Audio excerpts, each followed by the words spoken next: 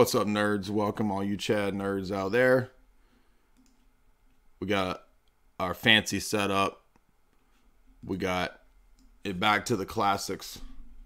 Going back to allowing the opponents, the haters, the dissers, the debaters, the wannabe maters, throwing tomatoes, letting them on the live stream to make their best arguments, to make their case.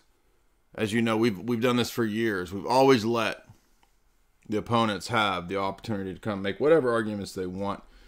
And why is that? Is it because we're mean? It's so mean. No, it's because we're not afraid of opposing positions. And the way it works is you request to speak, and I will give you the microphone.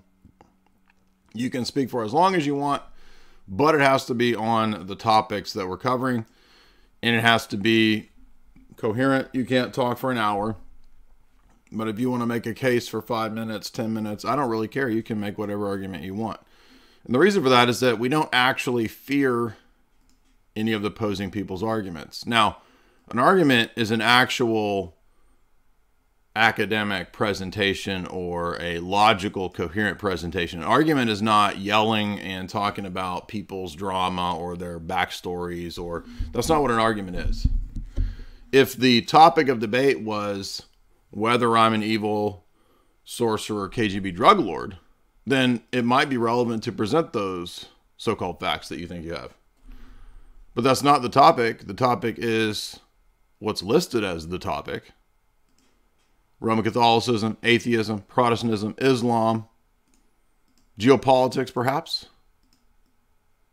philosophy, transcendental arguments, theology. All those are on the table.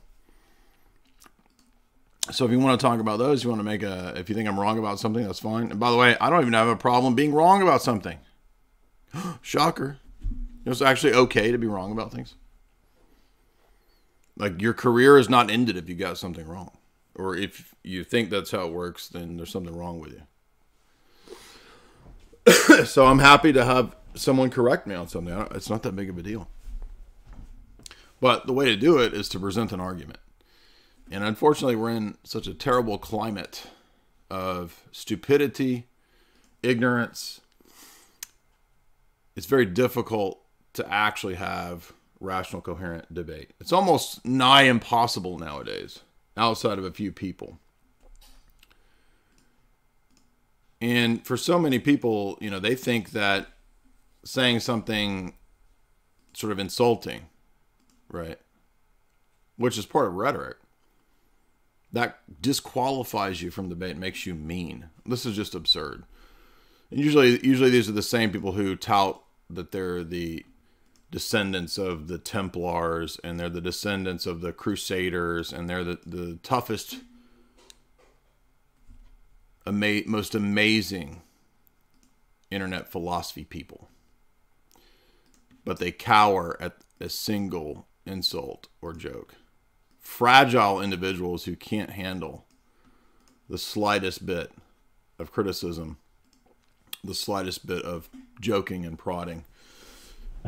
And these people are just kind of disgusting to me. I mean, the ones that trumpet all of their piety signaling and their virtue signaling on their channel nonstop, and all they do is, when you criticize someone, they call you to repentance. I mean, this is like the weakest possible psyche imaginable.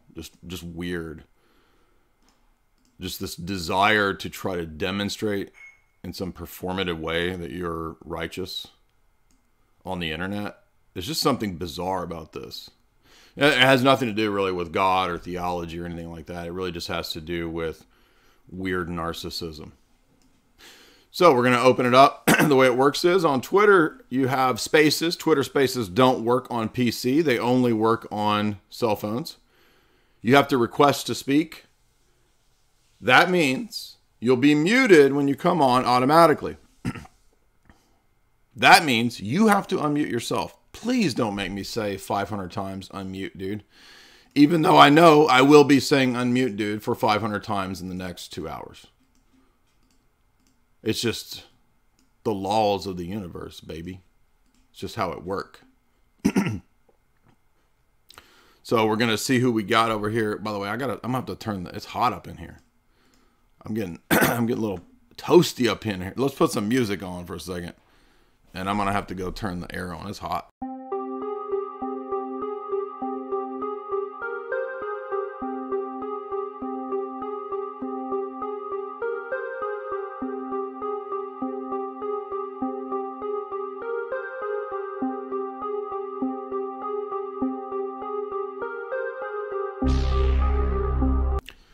You know, I'm reminded of blood sports, that short-lived internet phenomena of mudslinging and drama and piling on. And although really it wasn't that fruitful per se, one of the good things about blood sports was that when you have a giant audience of, let's say, 5,000 people in a Warski stream years ago, piling on and calling you every name in the book, there's something good about that in the sense that it sort of makes you immune to people making fun of you on the internet, criticizing you on the internet. It's not a big deal because the next day, nobody remembers, nobody cares.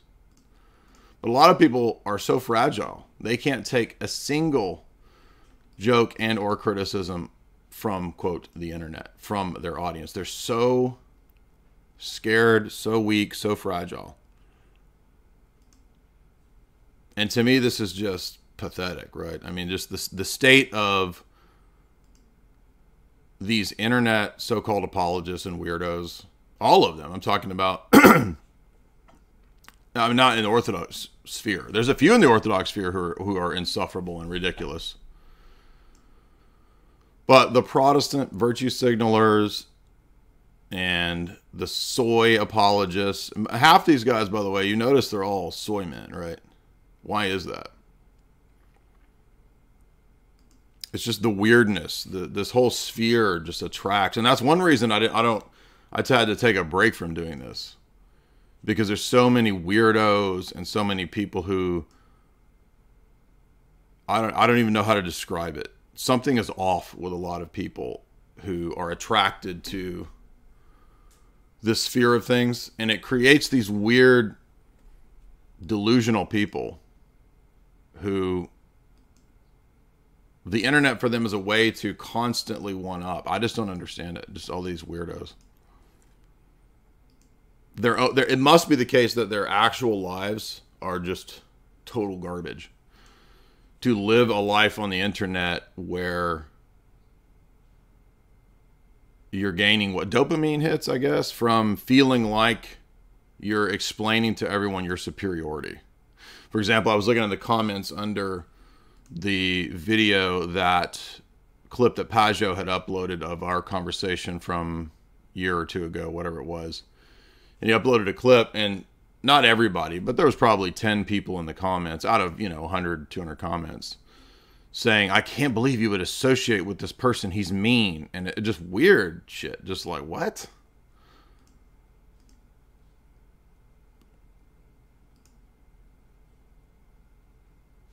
And then in the sphere of even in Orthodoxy, right? The problems in the Orthodox world, for example, everyone feels the need to just moralize on the internet. It's just so weird.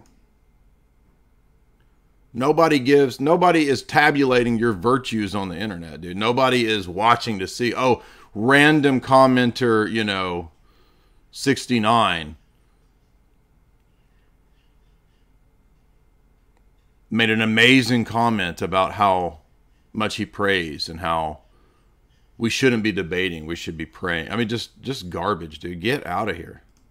Those are the people who actually run people off. You're going to scare people away from the gospel. Well, maybe you have a soy gospel that's not the gospel. And who would want to be in your weird soy narcissist Skittles cult anyway? All these people it's all soy men, dude. That's all it is. All right, it's open forum. You can make whatever arguments you want. And by the way, I don't even care if you want to come on and say that I'm a KGB sorcerer. It doesn't bother me anymore. It's funny. Tom, what's up, dude? Tom.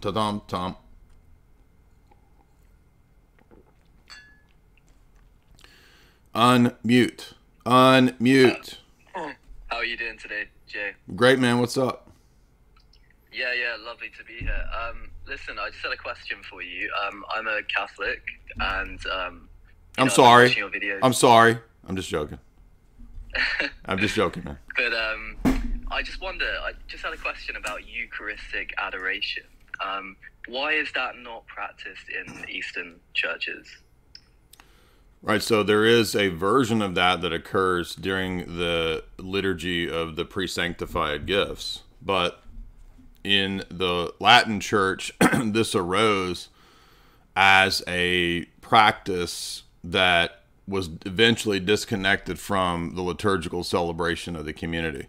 So for us, it doesn't make any sense to have Eucharistic adoration divorced from the actual full-on liturgical service.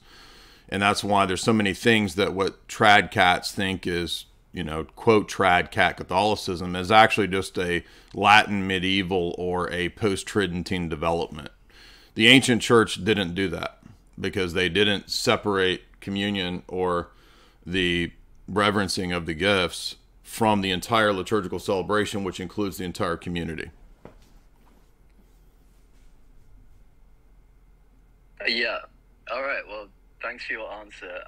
I mean, are you aware that that didn't occur in the first 1,000 years? Oh yeah, no, absolutely. It's a development within the church, but obviously, as Roman Catholics, we would see that as completely valid as a part of this beautiful process that God has put into place. How is theology a process when we're told in the canons of the ancient councils that theology is not a process that doesn't evolve?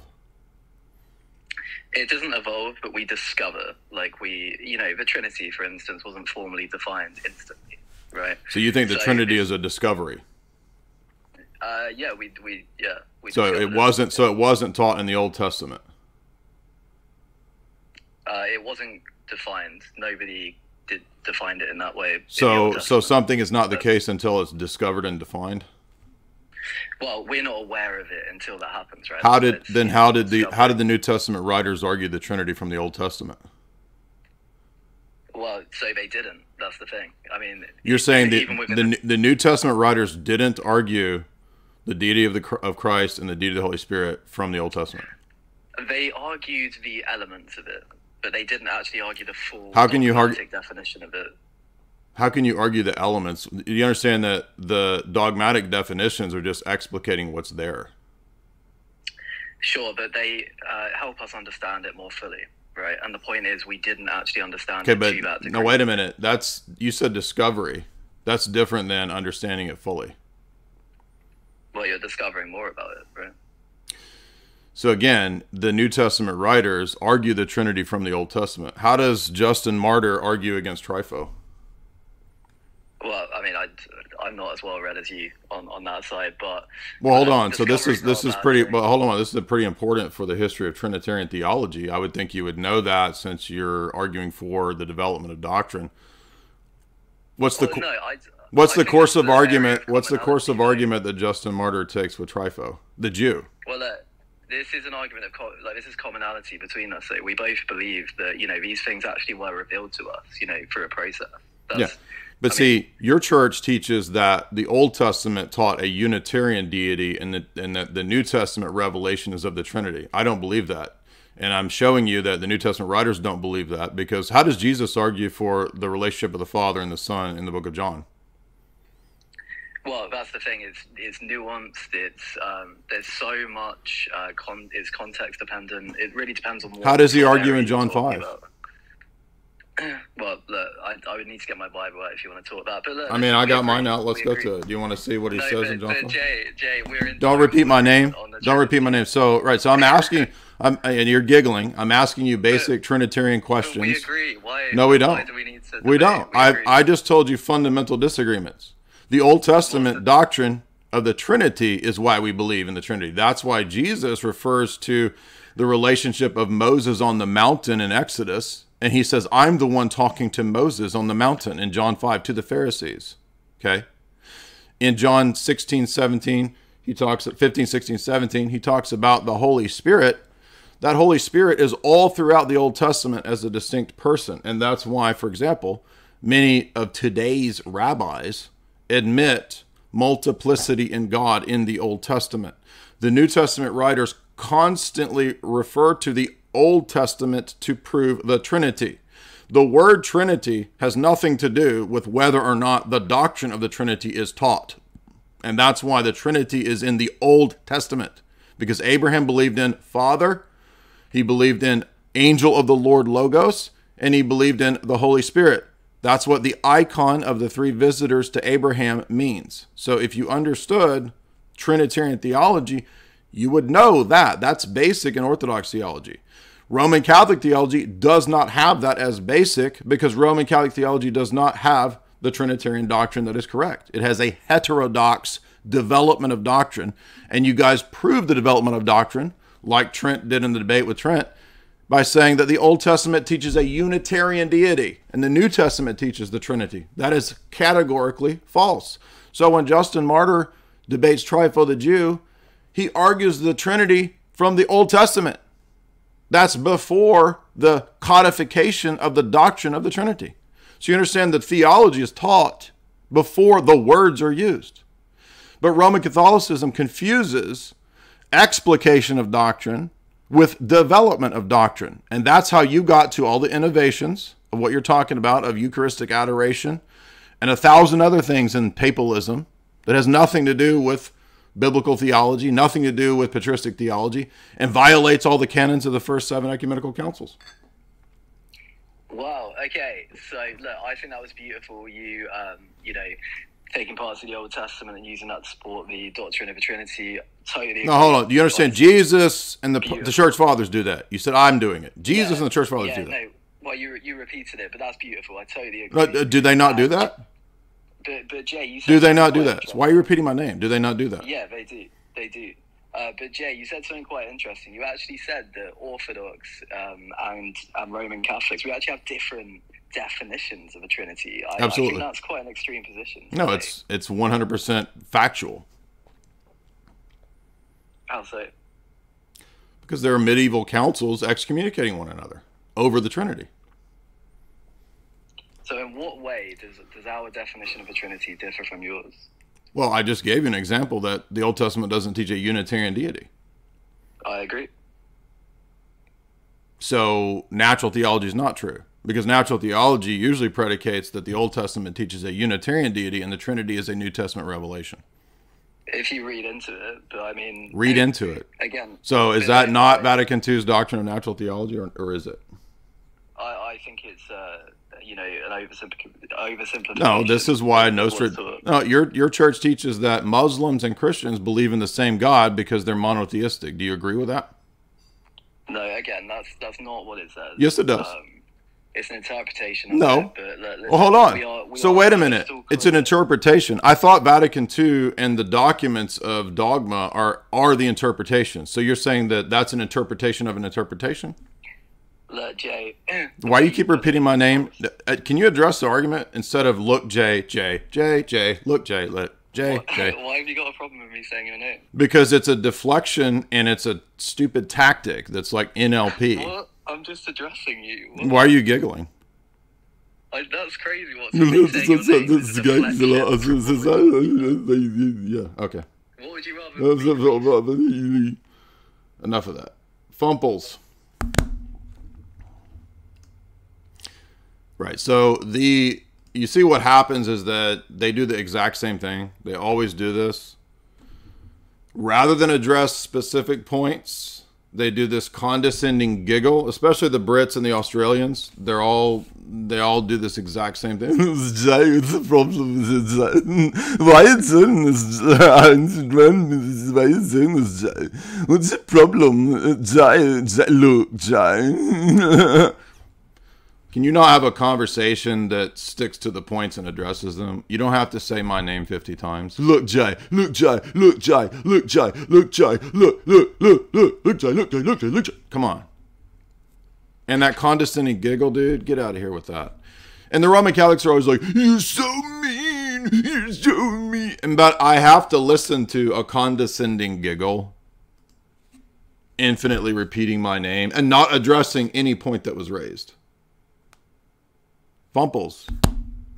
Oh, yo, hello, Jay. Did you hear Ted Kaczynski died? No. He died, man. He died in prison. Interesting. So anything to do with what we're talking about today? I'm not trying to be mean to you, but it's open. It's open forum debate on Roman Catholicism, Protestantism, atheism. Not Ted Kaczynski Day. Yeah. Well, with Roman Catholicism, I have maybe a question about have you ever addressed the Pope Agatho question? I feel like you have, but if you have anything to say about it, I'd like to maybe mention it, because I saw some Roman Catholics say something that Pope Agatho apparently proves something to do with the papacy. Yeah, well, I mean, we've addressed it probably 500 times. So you can go to the Denny book on papalism. The chapter on Pope Agatho is great because, number one, it shows that it's not papalism for two key reasons. First of all, the council itself excommunicates the prior pope. So that shows that the papacy is not the rock, and it is defectible because the council and 3 subsequent councils also that continue to repeat the anathema of Honorius clearly didn't interpret the statement of his letter to be infallible. So just because a pope claims something in a letter, it doesn't mean that therefore the entire church accepts that. Furthermore, Pope Martin had already condemned monothelitism. If this was a papal situation, there would not have been a council. They would have just looked to the prior condemnation of monothelitism by Pope Martin. They would not have spent time investigating the letter of Agatho to see if it was orthodox, just like they investigated the letter of Leo to see if it matched up with Saint Cyril. So when you understand that context, then the papalist argument is absolutely nothing. Yeah. Okay, well, that's about it. I'll get you someone else now. Right, yeah. Well, nice talk to you again. Haven't spoke here in a while. Yeah, man. Thank you. Good question. Good question. Stag.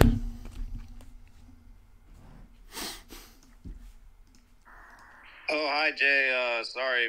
I just turned on the spaces, like, right when you said you were going to start getting speakers, and so I'm not sure exactly what the debate is about, but I just had it. So it's open forum debate or Q&A. It doesn't have to be debate. The topics are Roman Catholicism, Protestantism, atheism, Islam, pagans, philosophy, biblical theology, geopolitics. Okay, I just had a question about the Masoretic, the Bibles. Like, aren't they, the word God, wasn't it based off of Yahweh or Elohim or El, which are words that they don't know what it means exactly? So, like, no, they're just terms like the word divinity, right? So it's like saying divinity can be a generic descriptor or of a god, of a demon, or of the true God. So it's no different than the word divinity. So people make dumb word concept I'm not talking about you, but people just make word concept fallacy mistakes of thinking that the word divinity is a proper noun. It's not. Okay, that's interesting. Just like the word God is not a proper noun, because it can be used for gods, it can be used for God, it can be used for the divine nature, it can be used for the divine persons, it can be used for divine energies. The word God can pick out different things. It doesn't pick out one single thing. And probably 80% of people's, not you, but dumb theological mistakes and errors are about things like this. For example, Muslims think that the word God can only pick out Allah in his unity and his simplicity, as if the word God can't pick out multiple things. Okay. And like the words Holy Spirit, like spirit, it was from the Hebrew word ruach, meaning like they don't know. They have two meanings on what they think that word originally meant, but it was like either. Well, again, so spirit could pick out a human spirit, an angelic spirit, or it could pick out the divine spirit. They're generic terms that can pick out different things. What do you think about these new ancient technology, like, I guess they call them conspiracy theories, but like that there was an ancient society with like good like better technology than we have now 10,000 years ago?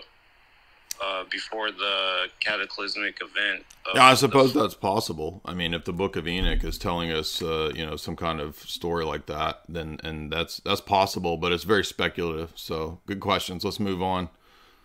Varangian.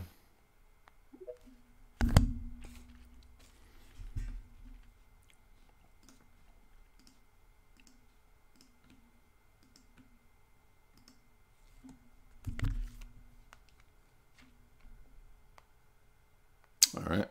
Try to come back in. I can't hear you. You're not making any sounds. Mean Badger, what's up, dude?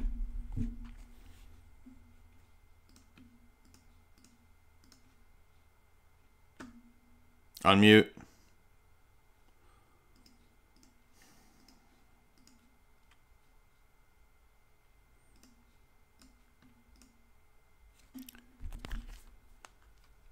Unmute. Guys, when you come on, you're muted. You got to unmute yourself. He's so mean. Imagine saying the same thing 500 times. And you think I'm mean. I used to wonder why radio show hosts and TV, like why they would kind of get like seemingly fussy. You know, when you see the Bill O'Reilly clip or when you see the clips of Laura Ingraham and she's being kind of rude. It's because when you work or do things in media, there is this never-ending thing that you always have to do that gets really annoying because you want to move on and do things. And so when you have to tell people to unmute, like every time, it gets really annoying for you to have to do it. Does that make sense? And then everybody's just like, look how impatient he is. Look, we're more virtuous than him. We've won. We've won. He's not virtuous. We are great. We have defeated him. So look, dude, unmute. How hard is it?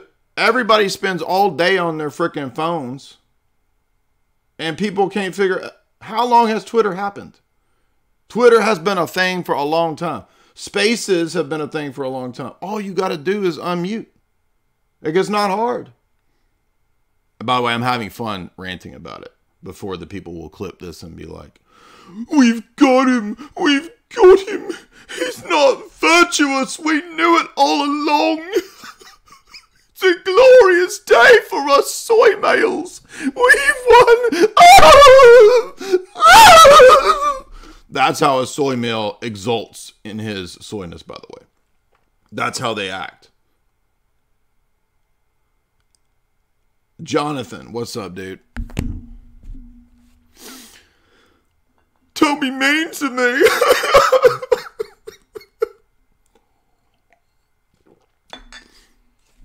Hey, Jay, can you hear me? Yes, sir.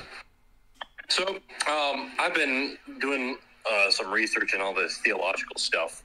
And, you know, a lot of different camps have some good arguments. And I was curious what your path was to figure out how you ended up being Orthodox rather than somebody in one of the other camps.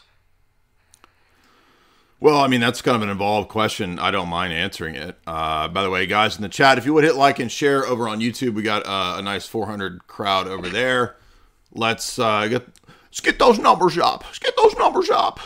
And if you want to support the show, you can via the super chat function, which is through Streamlabs. Why ain't your channel monetized? Because I got demonetized a long time ago. So super chats are via Streamlabs. That's the Streamlabs link right there. So, I mean, there's a lot of, I mean, I had a kind of a long journey to Orthodoxy through being raised Protestant and then Calvinist. I got into Calvinism in Bible college. I did Bonson Seminary, and then I got into Roman Catholicism, tried Catholicism throughout my 20s, 8, 9, 10 years-ish. And then I got into Orthodoxy, but I wasn't ready in 2007 or 8. So it took me about 10 years to come around to Orthodoxy, and I spent a long time going through kind of agnostic phase. Not agnostic like there's no God, but like agnostic to the different traditions of, you know, Christianity, so-called. But I think ultimately for me, it was seeing the problem positions in Protestantism, the contradictions between pre- and post-Vatican II Roman Catholicism, which has only been accentuated in the last 20 years or so, spending time in both of those worlds, as well as continuing to get deeper into the Eastern Church Fathers, the history of the church, the various councils, and what the Roman Catholic canons and councils were saying versus the canons of the first 1,000 years of the church. Those were kind of the big deciding factors for me, as well as biblical theology. Okay, that makes sense. Because, like, I don't want to just make a decision based off of, like, how I feel exactly. No, right? sure. You can't base it on that. This is, like, a really, emotionally involved thing. So it's not like you can just, like, figure it out from some sort of unbiased perspective. Right, I right. can't distance myself. Right. So I guess I was just trying to figure out how to do it. And... sooner than later, because, it would kind of suck to be in the wrong church and end up in a car crash. So, well, yeah, I mean, I think that I wouldn't base my decision on fear. I wouldn't base it on emotions. I think the only way to do it is to base it on spending time in the material and looking at the different arguments. Because any other basis that you do, if you make a choice on that, you're not going to be content with that. You're going to be, when you're Orthodox for a year and you start seeing problems in the Orthodox Church, you're going to move on to something else because the basis for which you came in was not solid. So I think that emotions and, threats and concerns, they play a role, but they can't ultimately be the deciding factor. So I would say it has to be on the basis of the history, the theology, the objective facts. That's literally the only way to do it. Otherwise, you're going to be wandering through a mirage, through a maze of bad arguments and bad reasons. And a lot of times people choose churches for bad reasons, and that's the worst thing to do. For example, I'm going to be a trad cat because I can be politically based. Okay, that's nothing to do with what Jesus is preaching in the gospel, right? Jesus is not preaching making you politically based. Now, there might be an outworking of political basement down the road, but the whole purpose of this is the transformation of you, right? And theosis. If that's not your goal, if that's not the actual experience, then you're in a religion of dead works that is really just a model for some kind of political thing. And I think that's principally what papalism is. Papalism is the worship of authority and something that eventually became geopolitical and humanistic. It is not ultimately about you undergoing repentance and transformation of yourself.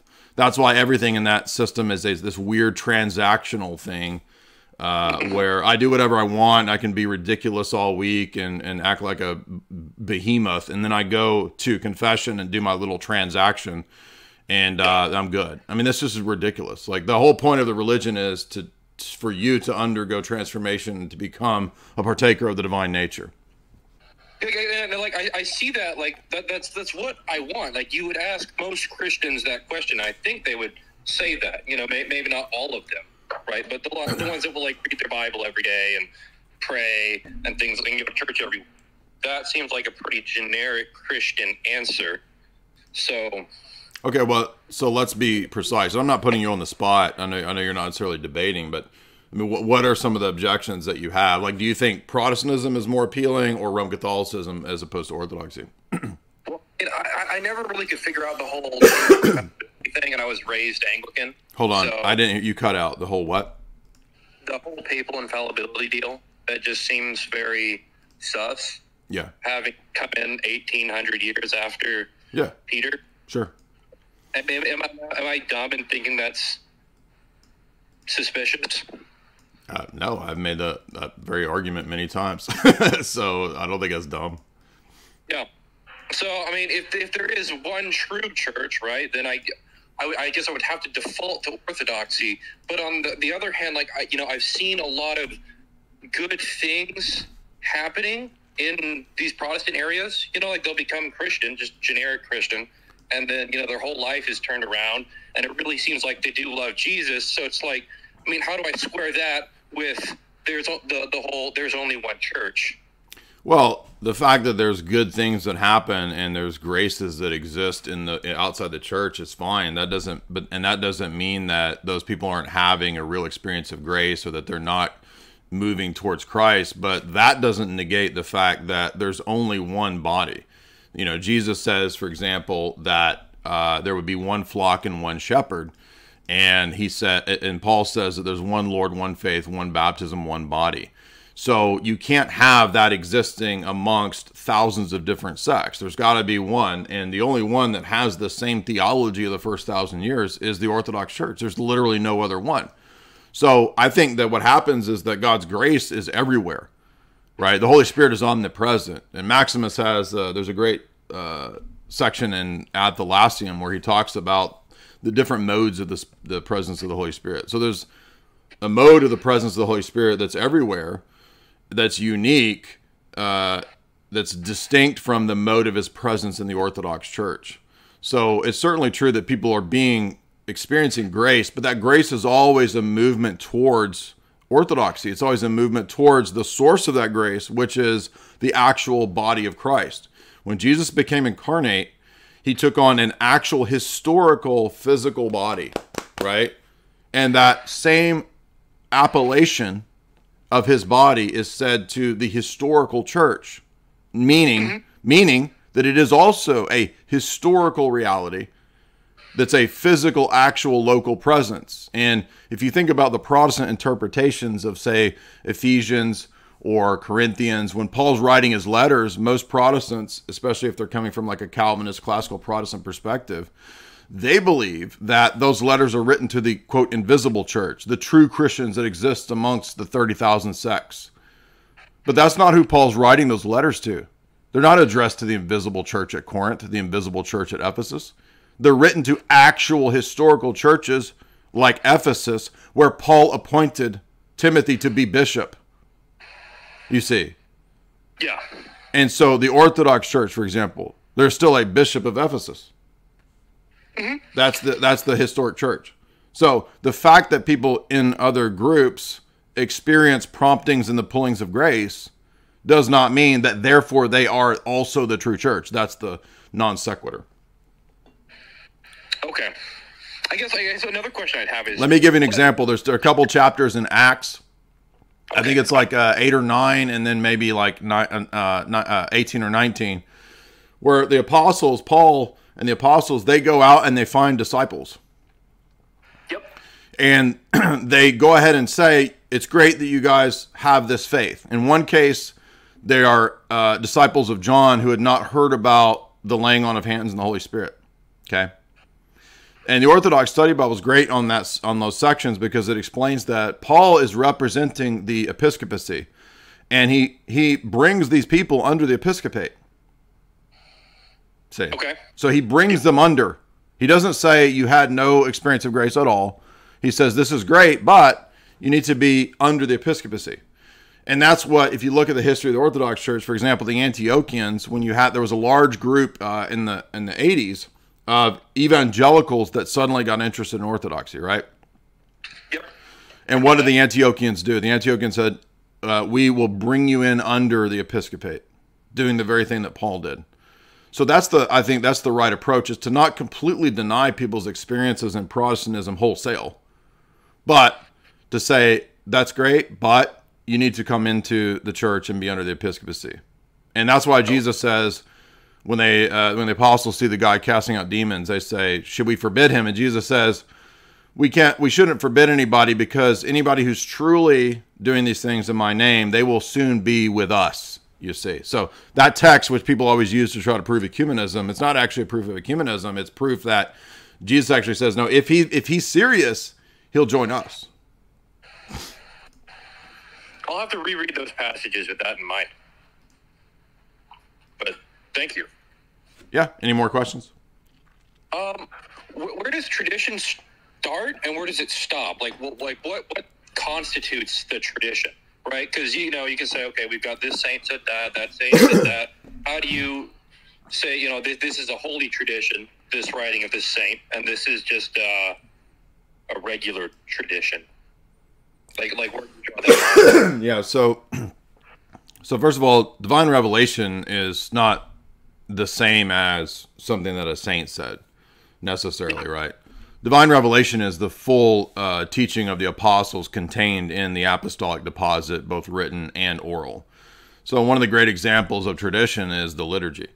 And liturgy, for example, the style and structure of the church's worship, which is not actually listed anywhere in the New Testament, for example, it's a thing that the apostles gave to the church that is not in written form, but is in performative form. In other words, it's a performance. It's a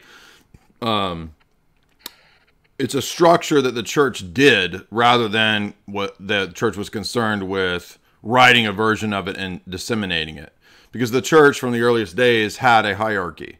Orthodoxy is both hierarchical and decentralized at the same time.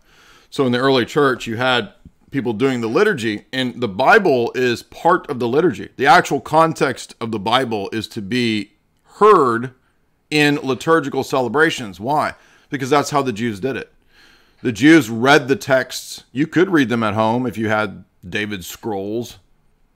But actually, they're meant to be heard in the liturgical worship of the community of the church. So the Bible itself actually comes to be and to be codified in terms of the canon via the liturgical tradition of the church. A lot of people don't know this, but the decision of what books would go into the canon was many factors. One of those, by the 5th and 6th century, was looking at the liturgical texts and the daily readings of the church. So the daily readings, the lectionaries, had a key role in the determination of the canon of Scripture. And that's even, most Protestant scholars admit this. So liturgy is just one example of, quote, tradition of the church that is indispensable from knowing what books go in the Bible. Tradition includes things like, lives of the saints, in that there are stories in their lives inspire us to live rightly and to accept, martyrdom or whatever. Tradition includes things like the decrees of the canons of the councils, right?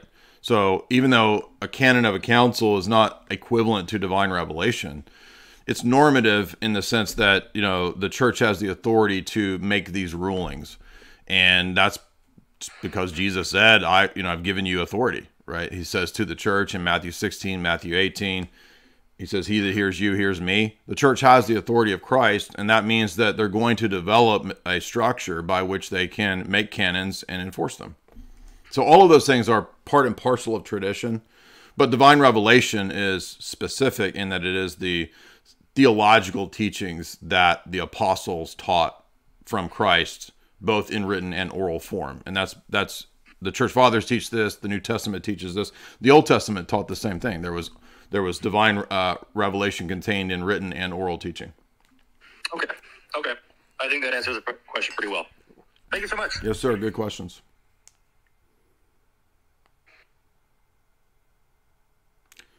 All right, Jack. What's up, Jack?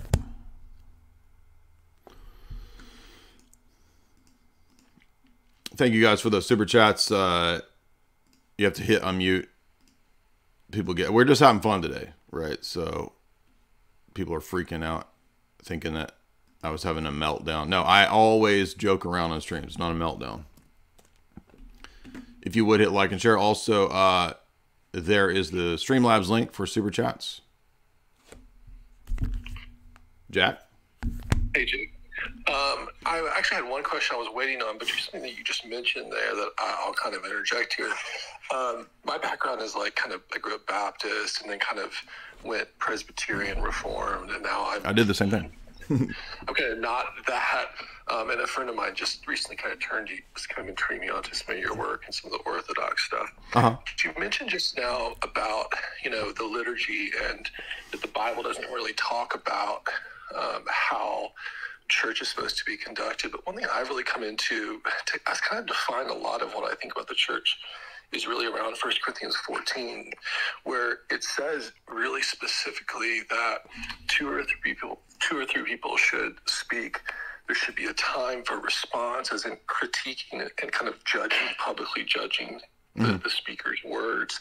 You should be able to interrupt if one person is speaking. And the conservative church seems to me says, they love 1 Corinthians 14:34, where it says, let the woman keep silent in the church. But it seems like, they just completely ignore it. In that same passage, it says, if you claim to be a religious or spiritual person, but you don't acknowledge that this is how church is supposed to be conducted, then you're not even recognized. And it's a command specifically from Christ. And so I can't anymore. I think that the entire environment of the church, of any church, Protestant or anywhere else, seems to me a very kind of almost cuckold environment, because it's basically demeaning. To me, I see the value of in Christ's incarnation. And then when he says, I come as the firstborn of many brothers, I take that really seriously. I'm a brother to Christ. And so, also when you see even in Jesus' teaching, he's always interacting. He's always dialoguing and debating with people. And so to me, it just seems like the entire environment of a church where you have basically the paid professional religious elites who are basically telling everyone, shut up and sit down. I'm the only person that's qualified to speak about God and, offer any kind of insights. To me, it's so contrary to really the entire, if you look at Jesus' life through kind of Jungian archetypes, who are the bad guys? Who were the true enemies of God? It definitely wasn't the government. It was the religious leaders. That's the people he hated and despised. So how do you reconcile kind of 1 Corinthians 14 with the liturgy? Sure. So first point is that the intertestamental period, as we call it, is a unique time. So when we have the apostles going out and establishing the church, there's a lot of things going on that will not necessarily be normative for the entire history of the church. So for example, direct inspiration and sort of speaking in various languages and whatnot that we see at Pentecost. And Paul seems to be describing elements of this when he's talking about the charismatic gifts to the Corinthians. And so if the Holy Spirit inspires people to sort of prophesy or to say things, which we see in the book of Acts, right? So we see different prophets and people inspired to sort of spontaneously do things in the book of Acts. So you're correct that that does occur. However, that does not mean that that mode of worship or dialogue or debate or whatever that goes on in that early apostolic setting would be normative for the whole history of the church. So once the destruction of the temple occurs and the apostles then spread the message and eventually the last apostle, John, dies, there's no longer going to be this kind of direct speaking of the Holy Spirit in that way. That doesn't mean there's not spiritual gifts and there's not discernment and miracles. The Orthodox Church believes in all those things. But what we believe is that even in the book of Acts, Corinthians, Paul talks about there being a form of worship. But what I meant was not that the New Testament doesn't critique or talk about how, roughly speaking, things should go. There's not an actual list and service structure. Okay, so in the Old Testament, obviously God, if you read the story of Nadab and Abihu in Leviticus, God's really concerned with how worship goes down. You know what I mean? You can't just do whatever you want, because when Nadab and Abihu light strange fire, they get killed because they're doing it in an inappropriate, not structured way. God is not the author of confusion, we know. So, hold on. So last point, right. Last point is that from the very first days of the church, we know that there is an ordered liturgical worship service because it's in the church fathers. They discuss this. For example, early on, Justin Martyr talks about the structure of the church service, that it is liturgical.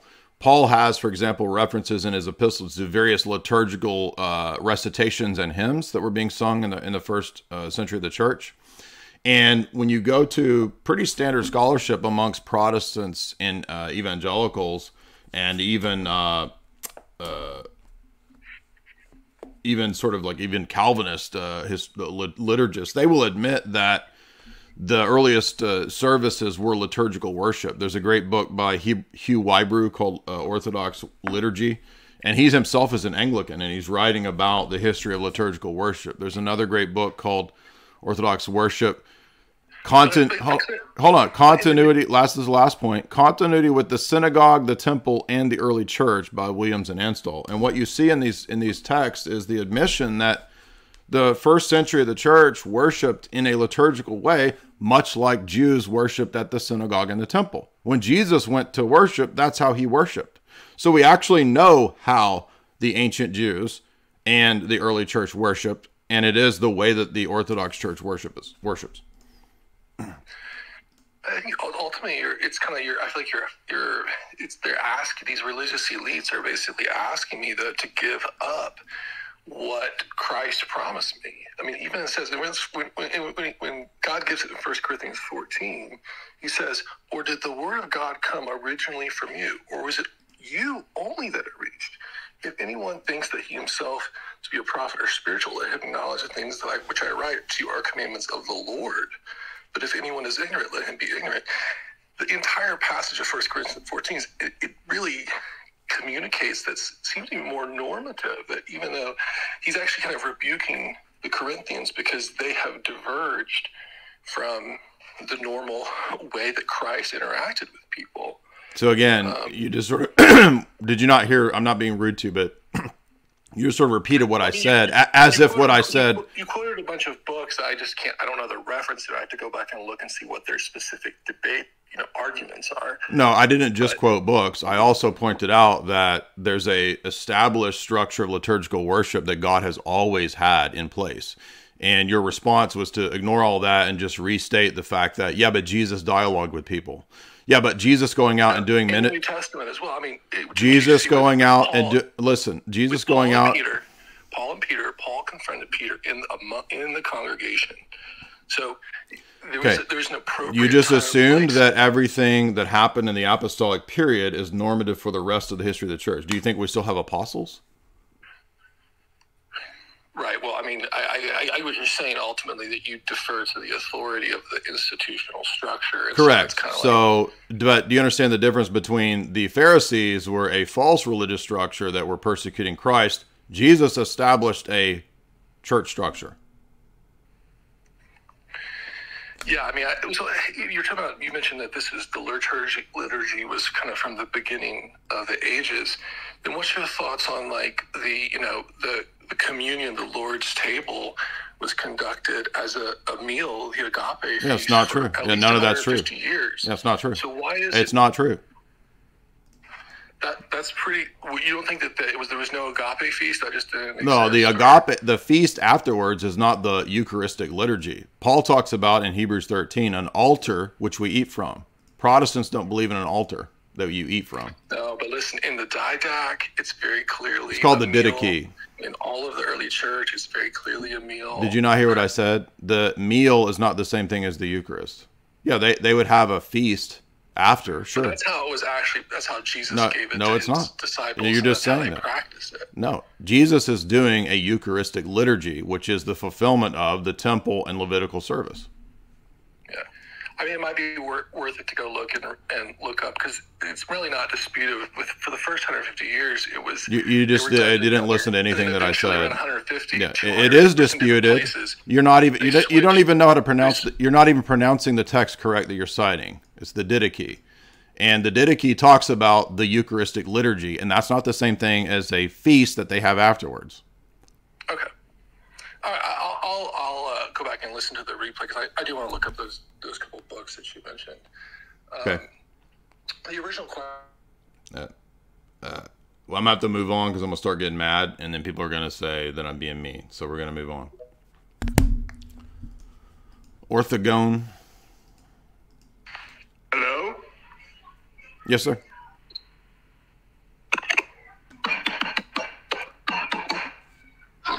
You trying to shoot in a damn nail gun when you're on a live stream? Come on, man.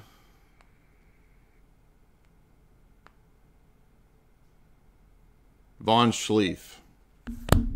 If you already did your question, please don't come back immediately with another question. We want to get through different people. You hear me, Jay? Yep. How you doing? Hey, so the last couple of years, as I've kind of dived deeper into Orthodoxy, I've started to become a lot less classical liberal in my thinking about things. Thinking about my rights and my constitution, and like acting like those are these divine things when they're not. But at the same time, like when I'm talking to people about certain issues, the other week I was talking to someone about like the Second Amendment, as an example, and we were just having a discussion about it. Is there, like, you know, like my prior self would have, you know, again, talked about like, oh, you know, my right to this or my right to that.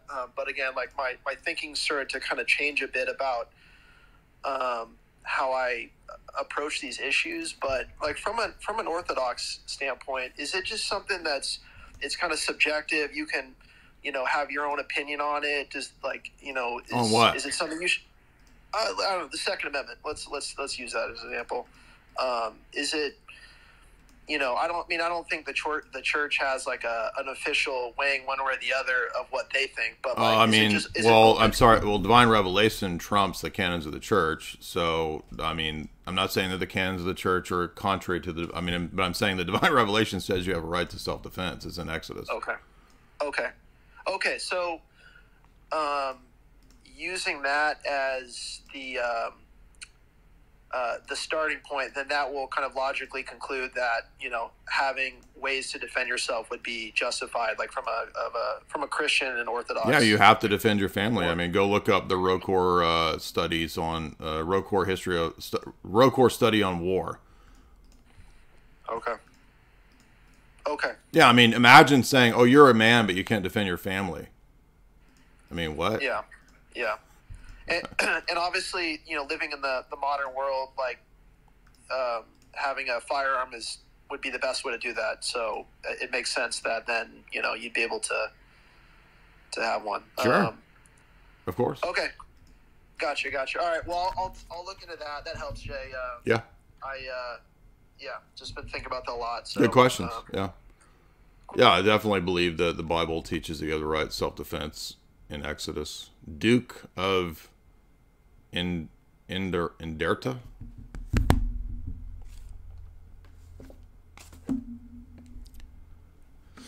Welcome, everybody. If you want to support the stream, you can do so via the Super Chat function. You can also support me via the links that are in the show description. You can get my philosophy course, 12 lectures on the history of Western philosophy over at Richard Grove's Autonomy Marketplace. You can get tickets to our live event with Jamie Kennedy in Los Angeles, July 6th. There at the Eventbrite link. You can call in via Twitter Spaces if you want to. You can have the floor for as long as you'd like. If you'd like to make an argument, if you'd like to ask a question, it's fine with me. You have to have it on your phone. It does not work on PC, and you will be automatically muted because that's how it works. It's not me muting you. Please don't make me say unmute 20 times. If I say your name and you come on, just talk. You can send super chats via Streamlabs. Everybody says, how can I send a super chat? Streamlabs link right there. This channel is not monetized. Are you there, dude? Yes, I'm there. Hey, what's up? How you doing? So, I'm doing great. How about you? Great. So, my question to you is about the Oriental Orthodox Church, but first I would like to say a couple of things. Can you speak up, Oriental Orthodox? I can barely hear you. Okay, my bad. So, I was just saying, I've been listening to your videos and debates for a while now, and you got me basically interested in Christian theology, but yeah, it was your videos and that helped me when I was losing faith and stuff. But anyways, okay. So my question is Maphisitism, in your opinion, wrong? Not in your opinion, but in like Eastern Orthodoxy, is it wrong or not? Yeah, it's wrong if you interpret it in the way that the Orientals, so-called, do when they confuse nature and person and they don't allow any flexibility on the language. And that's why the later Cyril in the 2 letters to Sexensis says what we say. And so there's a section of John Damascus's on the Orthodox faith where he gives our reading of the word miaphysis. So if you just mean that Christ is... If you just mean the hypostatic union, that's fine. We agree with that. But we don't think that Christ is a tertium quid, a third thing. So we've done probably 10 streams on this. You can go find the streams that I've done with David Real Medwhite, David Airhand. Look up those. There's countless of those. Okay, well, so let me put it like this. So if I say Christ is basically fully human and fully divine, but in one nature and one united nature, is it heretical or no? Yeah, because nature has a specific terminological use for us that the later councils specify, that you have to distinguish nature and person. So if by one incarnate, quote, nature, you mean that it's a hypostatic union, and he's only one divine person, that's the decree of the Fifth Council that's attempting to reconcile you guys. If you mean that there's no longer the continuance of two natures and two natural properties, that's heretical, because did his divine nature die on the cross? I mean, it's really obvious that that's not true, right? It would lead to absurd notions. Okay, gotcha. Thank you for the answer. Yeah, go watch the discussions with me and David Airhan. We've done a ton of these. It gets really complex. Chandler, what's up, dude?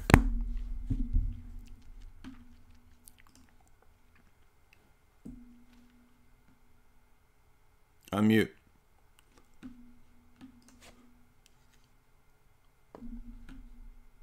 All right, moving on. If you can't unmute, I don't know what to tell you. I feel sorry for you. Stroke Guru.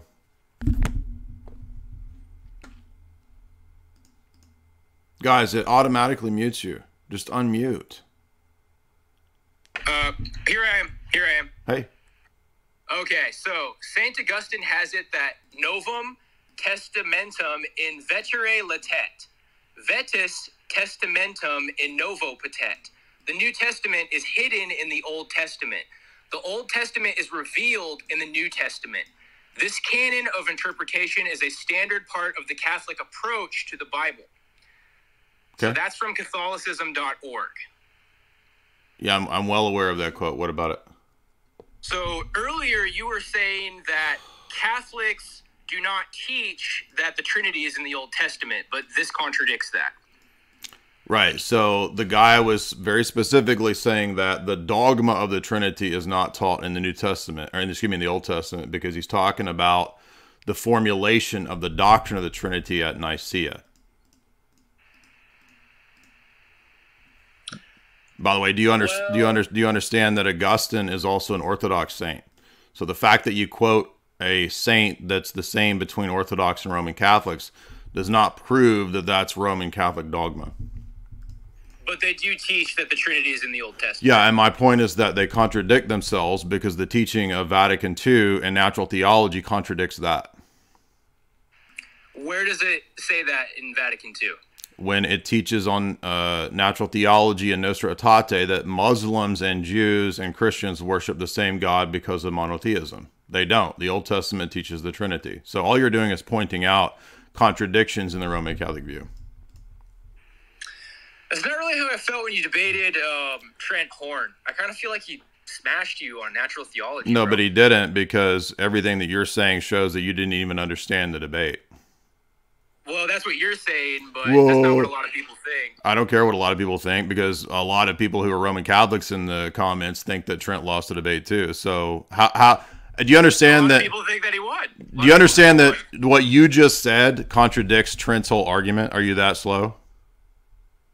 Well, there's no reason to make ad hominem attacks there, little buddy. You don't have the Holy Spirit, by the way. Nobody who talks. So this is what he goes. This is what he goes to, right? So the church fathers don't have the Holy. Let's appeal to the. So they don't have the Holy Spirit when they call people. Trent doesn't want to work with you, bro. He's a Trent is a bro. I don't care. I don't care what you have no argument. So I just showed that you were an idiot. I did make an argument. No, you didn't. You're using word salad. No, you didn't. Away. It's just word salad. So this is all these guys do is spew out this stupid stuff. Smashed. You keep appealing to the audience, bro. You just contradict. Do you understand that Trent teaches? Do not look at the man. Trent, he's not even. He can't even address the argument. He can't control himself because these people are loons. So when you got your masters in CIA, like, you don't think the CIA is aware that you got a master's in CIA? Like, they're just gonna let you expose them? A master's in CIA. You got your master's. They're not even a coherent. See, thank you, Roman Catholics. Keep it up. Keep it up. He didn't even realize that the quote mind that he had is the opposite of what Trent argued in the debate. Trent said that the Old Testament doesn't teach the Trinity, right? Illustrating my point, the Roman Catholic theology contradicts. So you see the absurdity and the ridiculousness of Roman Catholics. And then what does he do? He launches into this Reformed, this Roman Catholic just spewing of nonsense. I got a master's in CIA. I'm going to say that was so dumb that had to be a troll. But then again, with Roman Catholics, you never know. You never could easily be a legit, just low IQ Roman Catholic. You can never know. Joseph.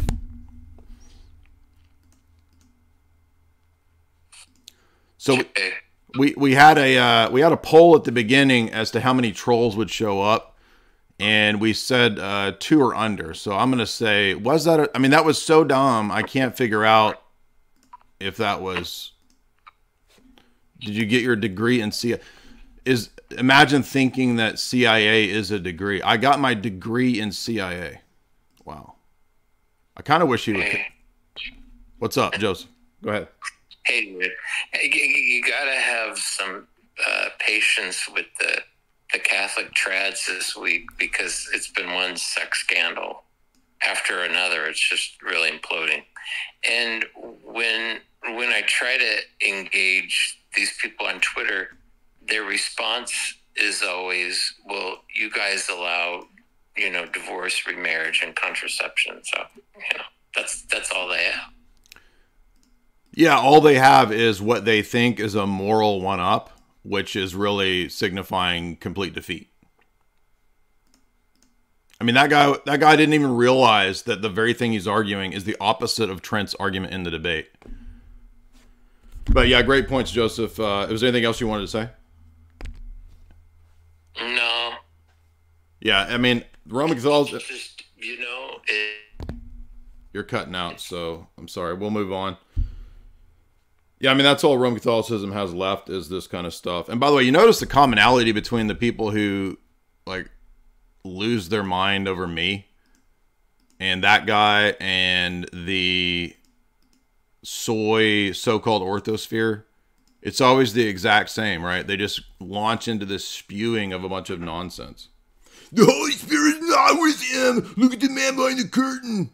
Soul, what's up, dude?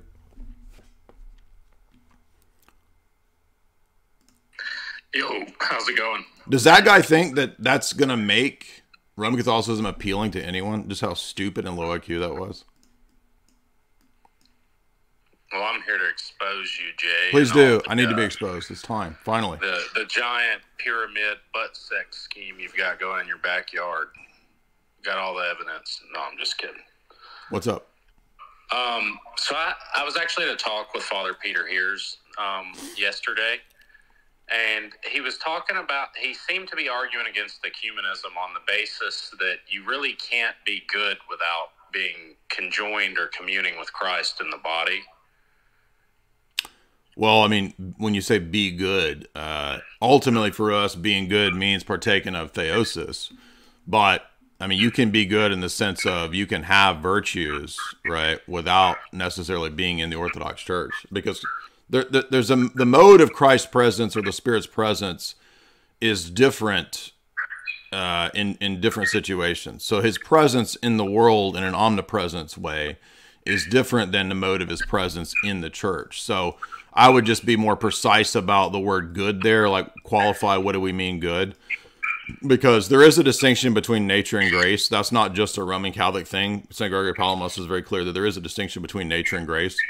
That doesn't mean that we have the nature-grace two-tiered dialectical scheme that we find in Roman Catholicism, but it does mean that, as Paul says in Romans 2, people can, in any religion or in the world, because the law is on their heart, the word is near you, the logos is in your heart, they can still do virtuous actions. Yeah, so me and my brother have been debating this, and he brought up, the law being written on your heart. And when I go to Romans 2 and 3, and I'm reading St. John of Chrysostom's homily on Romans 2 and 3, Paul seems to be making the argument that the Jews are condemned under the law of Moses, and the Gentiles are condemned under the law of nature, the law written on your heart. Yeah, but he says when they do right, they are either accused or excused. Yeah, and see, when you go to the fathers on that, you get what it seems to, they don't seem to be taking that as, oh, well, these people can somehow be saved through these good works. No, I didn't say saved. No, I didn't say that. Okay. I said they can be accused or excused on the basis of the actions. not the person themselves being saved. Okay, so when a pagan does something right, can he do a good act? Absolutely. I mean, human beings have let's say, it would be a Calvinist view to think, for example, that, I'm not saying you're saying this, but to think, for example, that if a pagan mom loves her son, right, there is a created human energy of love that's proper to our nature, right, where you can have love for your siblings, right? And to think that everything that a pagan does is inherently sinful or automatically sinful is actually a Manichaean / Calvinist view. It would mean that every action is sinful in some way. That's not true. Okay. So there's a distinction between nature and grace, and you can do naturally virtuous actions. That's why, let me give you an example. In the homilies of St. Ambrose, he picks out the classical pagan virtues, and he ties them into how Christians can understand and read them. So what I'm saying is that not everything in the classical pagan world of virtues is false. That's why many of the church fathers will cite Aristotle and cite his text on virtue versus vice, right? That wouldn't be the case if every action that you did was sinful in some way. That's Calvinism. Yeah, I don't think I would want to argue that every action is sinful in some way. It's just I wish I had all of his PDF for what he was going through, because he had a bunch of quotes from the fathers. One of the ones I do have a screenshot. Wait, he who? St. Cyril of Jerusalem. He who? Hold on. He. What's his position? I don't understand. Is this a Calvinist, Roman Catholic? What's his position? Well, it's Father Peter here, so it's a... Oh, I'm sorry. I forgot you were talking about... He seems to be arguing this in the context of ecumenism, so he's then flipping and saying that the heterodox rites can't have grace in them on the basis of them not actually... Okay, yeah, but so I'm not sure about his argument, but yeah. it really doesn't matter about, just because the natural virtues that are proper to human nature... They also come from Christ, Maximus says, and they do point us to Christ, but they're not equivalent to theosis, you see. So,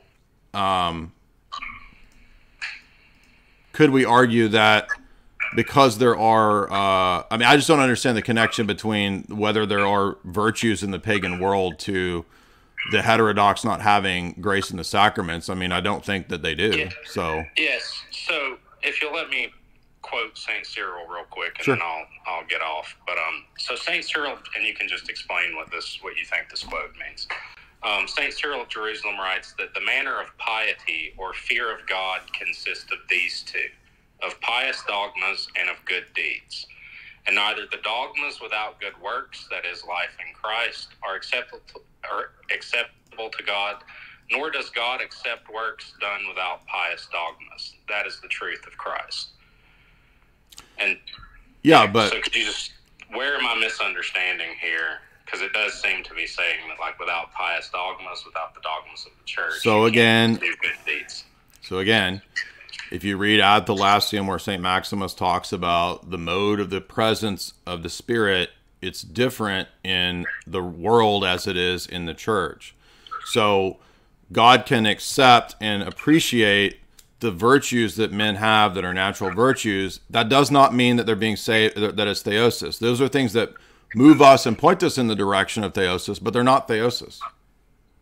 So in one sense, they're acceptable in that God appreciates when a pagan mom loves her son, but that doesn't make her saved. Okay. So acceptance in one sense, not acceptance in another sense. Okay. All right, that's all I got, man.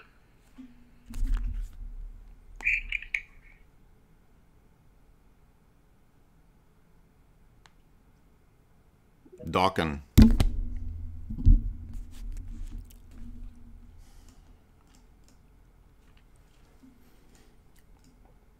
Yeah, I mean, St. Cyril of Jerusalem is not doing an excursus. St. Cyril of Jerusalem is not doing an excursus on the status of classical virtues and being precise about. He's saying to Christians what matters.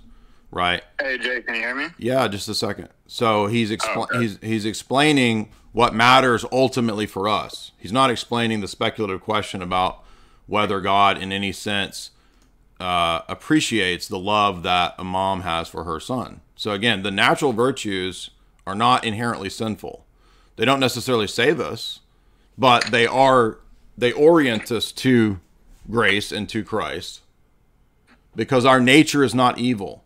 Okay? We can't have a theology that says that all of our works before Christ are inherently evil. Okay, that's too black and white. There are natural virtues. Natural virtues don't grant us theosis and salvation, but they orient us in that direction. And that's pretty common amongst the church fathers. So if you find a quote of Cyril Jerusalem, I'm not knocking anybody for doing that, but I'm saying that Cyril is not talking about the topic of, does God accept any virtuous actions at all? Yes, he does. Cornelius prays, and God hears his prayers even before Cornelius knew about Christ and had a full out, worked out theology in the church. Okay. But that doesn't mean that you're saved from natural. It doesn't mean you're saved or participating in theosis from natural virtues. And the reason we say that is that you cannot say that everyone's actions are sinful merely via nature. That would be a kind of Manichaean or Calvinist view. So again, there's a difference between works that are proper to our nature, that are virtuous, and participating in theosis. There's a distinction between nature and grace. That's very clear in St. Gregory Palamas. What's up, man?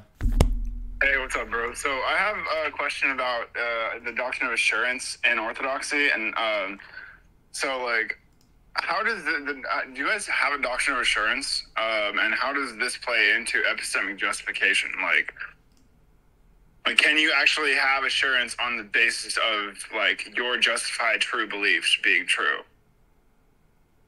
Wait, I thought you were talking about assurance of salvation. That's different from philosophical justification and epistemology. Which one are you talking about?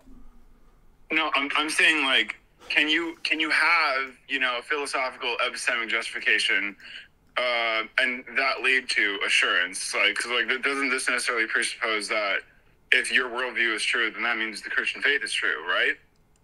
Yeah, I thought you were talking about the evangelical concern with the doctrine of assurance of salvation. That's different from the question of epistemic justification assurance. But like, is it really different though, or like, 'cause like, and from my yeah, they're different. They're totally different topics. They're the same thing. Like, if you can, no, they're not the same thing. They're totally different. Wouldn't that mean no, they're not the same. You know, your own faith. Can you not hear me?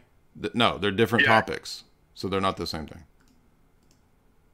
But I'm trying to figure out how they're not the same thing. Because one of them is about your individual situation in relationship to your relationship to Christ. The other one is about objective facts and logic and whether or not a worldview is coherent. Two totally different things. Yes, but like, I'm not seeing that they're different things, because like, they're necessarily intrinsically tied together. Like the Christian faith and your own faith are. Well, they might have a they might have a relation, but one of them is a question of your situation to the religion. The other one is a question of the factual truth or falsity of the religion. Two different things. I don't see that they're different things though. That's the thing, because from like my own understanding, like I just think that they're inextricably tied together. Like, 'cause like. From in my personal situation, can you not listen? Hold on. So, I'm not saying they're not related. Anything can be related philosophically, but the fact that they're related doesn't make them the same.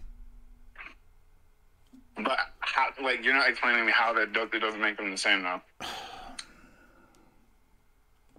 So, is there a difference between my belief let's put it this way. My relationship to the Communist Party versus my knowledge of communist philosophy. Are those two things different? Yes, they are different, but they're also linked. Right, but they're different. Yeah, they are different. Okay. We're going to move on. Not trying to be mean to you. but I'm going to start getting mad. So, Alex Chromatic.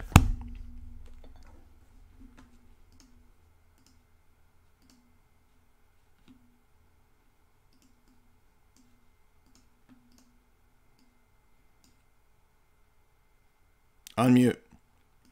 Jay Dyer? Yes, sir.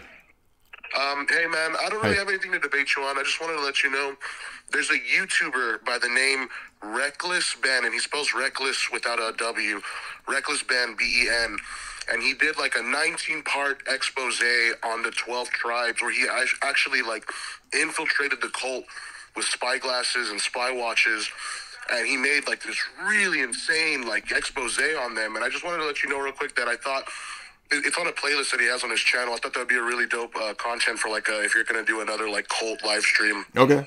Yeah, I'll check that out. Reckless Ben, you said? And also I just wanted to say, oh, she's my little guru. I met her on Instagram. Nice. I like that. Yeah, baby. Thank you for that. I'll check out Reckless Ben.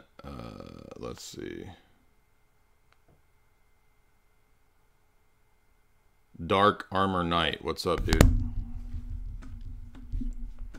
What's up, Jay? Can you hear me? Yeah. Perfect. All right. It looks like I'm the second Orthodox Christian from Tigray, so I guess... You're what? Speak up. I can't hear you. What? Can you hear me now? Yeah, go ahead. You're what? Where I'm from, the region of Tigray, where my brand of Orthodoxy comes from, there's this popular belief that we have the first remnants of human life. It's called, you've heard of Lucy? You talking about that dumb ape theory of Lucy? Yeah. And I was going to ask you about exegesis of Genesis. On the sixth day, it said that God created man, but then after the day of rest on the seventh day, he restates himself. How does your view of evolution work with this sort of reading of Genesis? Just to let you know, I'm not a promoter of the Lucy theory. Just to let you know. Okay. Yeah, I think that the two different sections of Genesis are talking about God's vantage point to human beings in two different relationships. So one is God as creator, and then the other is God's relationship to man. But I'm not sure why that's a problem or what that has to do with Lucy. What's up, Peter?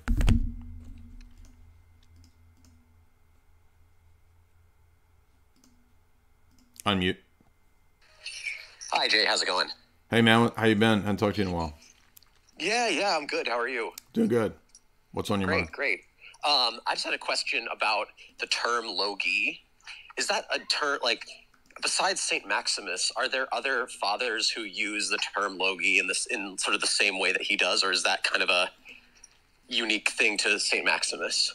No, I mean, it's the older version of the Logos Spermatikos, which predates even, that's in the pre-Socratics. So the Logos Spermatikos is a pre-Socratic doctrine. Right. We find it in Justin Martyr. We find it in the apologists of the 1st and 2nd century, some of whom unfortunately ended up heterodox. Basil talks about the logi. John Damascus, I think, mentions it. But Maximus is the first to really go in depth. Okay. Thanks. Yeah, good question. Right, so remember, guys, it's open forum. You can have the floor. You can make whatever arguments you want. Just please make arguments and make them coherent. And please avoid the tradcat verbal diarrhea of nonsense if you can. Although it is pretty entertaining, and I think it helps to steer people away from the insanity of tradcat world. But Cyprian, what's up?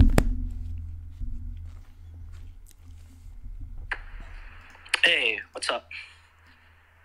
What's up? Yeah, so, you know who Christian Wagner is? Oh, well, you know him. There was like an unlisted stream he did on Kyle's video. And there's a point in the stream where he makes fun of Kyle saying the essence derives from the Father, not the Father from the essence. And then he just calls it nonsense. But I've read like St. Gregory's Triads. And that just comes directly from like the last chapter. I'm just wondering, that's like talking about the Ordo Theology, not like the principle by which the essence like derives itself from the Father, right?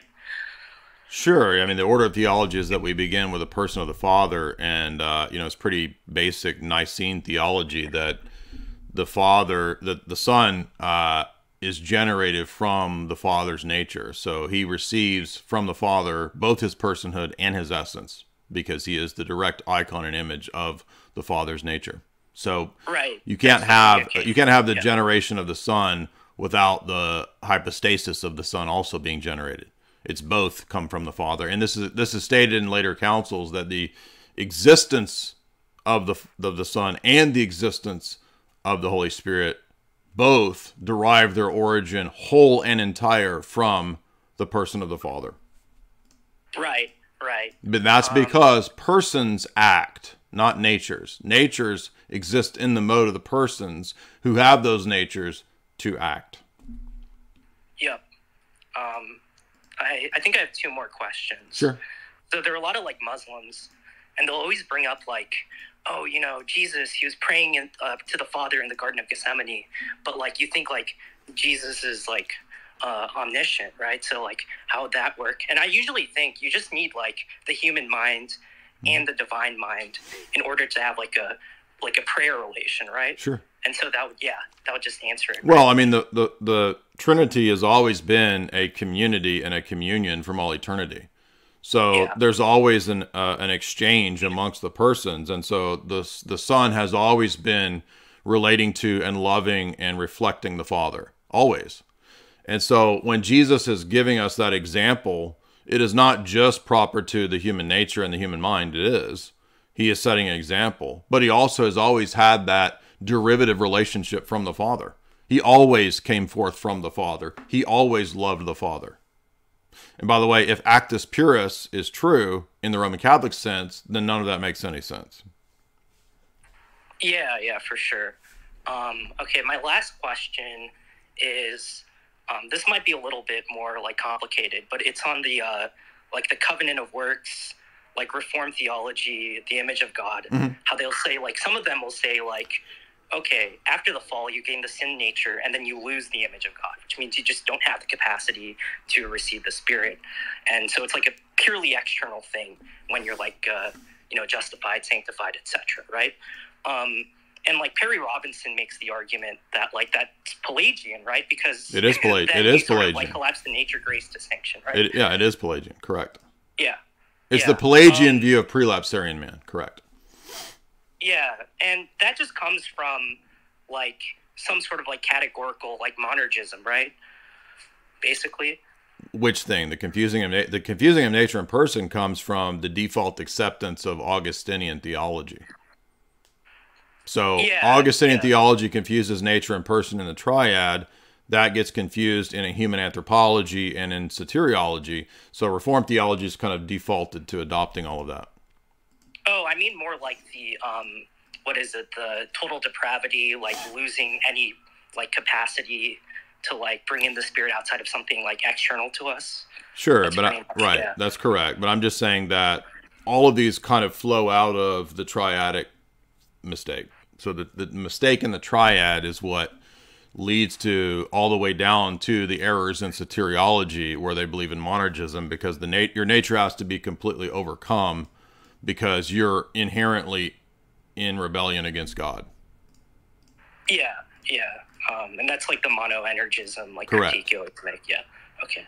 That's it. I don't really have anything else to ask. Yeah, great points. And I mean, if you think about it, the covenant of works makes no sense because it's basically also amounting to Jesus coming and meriting created grace. And so that means that ultimately Reformed theology is just presenting another form of created grace, which is what Roman Catholicism officially teaches. Jerome.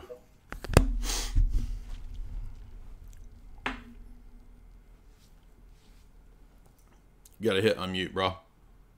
Hey, can you hear me? Yes, sir. Hey, I'm just wondering about when debating with people from an atheist worldview. We're going to try to point them towards Christianity or whatever, because if you just try to convince them of a God, it's not really good enough most of the time. Well, there's no such thing as generic God. It doesn't exist. Say that again. There's no such thing as generic God. It doesn't exist. There's no such thing as that. That's exactly my point. So you can't that's really natural theology, by the way. Right. So you can't really do that. But one thing I have a hard time with these conversations is the discussion of creation itself, because I feel like from an atheist worldview, it's so hard to get past that everything else is impossible to convince them of. What are your thoughts on that? You're saying how to convince an atheist, like how would I argue that there is a doctrine of creation to an atheist? Yeah, because it's so hard for them to get past because of their worldview, that part of it, you can't even get past that part of it. And if you can't get past that part, how do you get past any other part? Yeah, so that's why presuppositionalism and tag is so important, because they've got the cart before the horse. It's like, whoa, let's rewind here. You're going to tell me about, the beginning of the universe and all this stuff when I don't even think that you can give an account for knowledge itself. You see, that's a much more... So in other words, you got to, rather than arguing with them over creation, I'm going to argue with them over the presuppositions of their worldview. And I'm not going to grant that they can even make claims about the world or history at all. Sure, but let's say they get that far and they say, okay, I will use your methodology. I'll go the other direction than I'm used to. If we're trying to get them convinced of Christianity, especially Orthodox Christianity, it's not so much that there's a God that we're trying to convince them of. It's the Christian worldview, but the story of creation at the very beginning of Genesis, I have a hard time getting them past that. Not just me, but I see that online all the time. Like, that's the story specifically is historical, but they can't even get past that part, even if they're trying to believe that there's a God. Well, I mean, there's different ways you could take that line of argumentation, but I mean, why is what they think is the case a better explanation? To me, it seems even more ridiculous. Yeah, it's not a better explanation, but from their worldview, they're not just going to be like, oh, well, yours is just better. Okay, well, let's put it this way. So, like, right? I mean, there is a process to this, even though the worldview itself is a whole system. Most people don't immediately adopt the whole worldview in their chronological existential experience. That's true. So it's true that, a person might first begin to think maybe there's a God and maybe there's design, maybe there's purpose. And they're not necessarily adopting the whole Christian system. That, by the way, doesn't make natural theology true, because they're going through this process piecemeal. That doesn't make natural theology the case as if those things are true because a person chronologically piecemeal goes through that. That has nothing to do with what's objectively the case. That's confusing your own temporal discovery of things with the fact that this is objectively the case. I know you're not saying that. But so, yeah, we might have to, work through a lot of different topics over a long time. In fact, it took me a long time before I decided that the theistic evolution narrative made no sense, right? I held off on that question until I spent a good time reading about it and hearing the various positions and argument. So, yeah, it's true that not everybody's going to overnight accept it. So, but I wouldn't worry too much about that, because I think over time, people, if they're honest and sincere, they're going to come to the right conclusions. They're going to see the problems in the evolutionary narrative. So I wouldn't worry too much about trying to get them to immediately accept the entire worldview. It's enough, I think, to critique their basic presuppositions and get them understanding that their materialistic atheist narrative can't even do anything. It can't give an account for ethics, knowledge, metaphysics. You can't even make sentences in that worldview if they were consistent.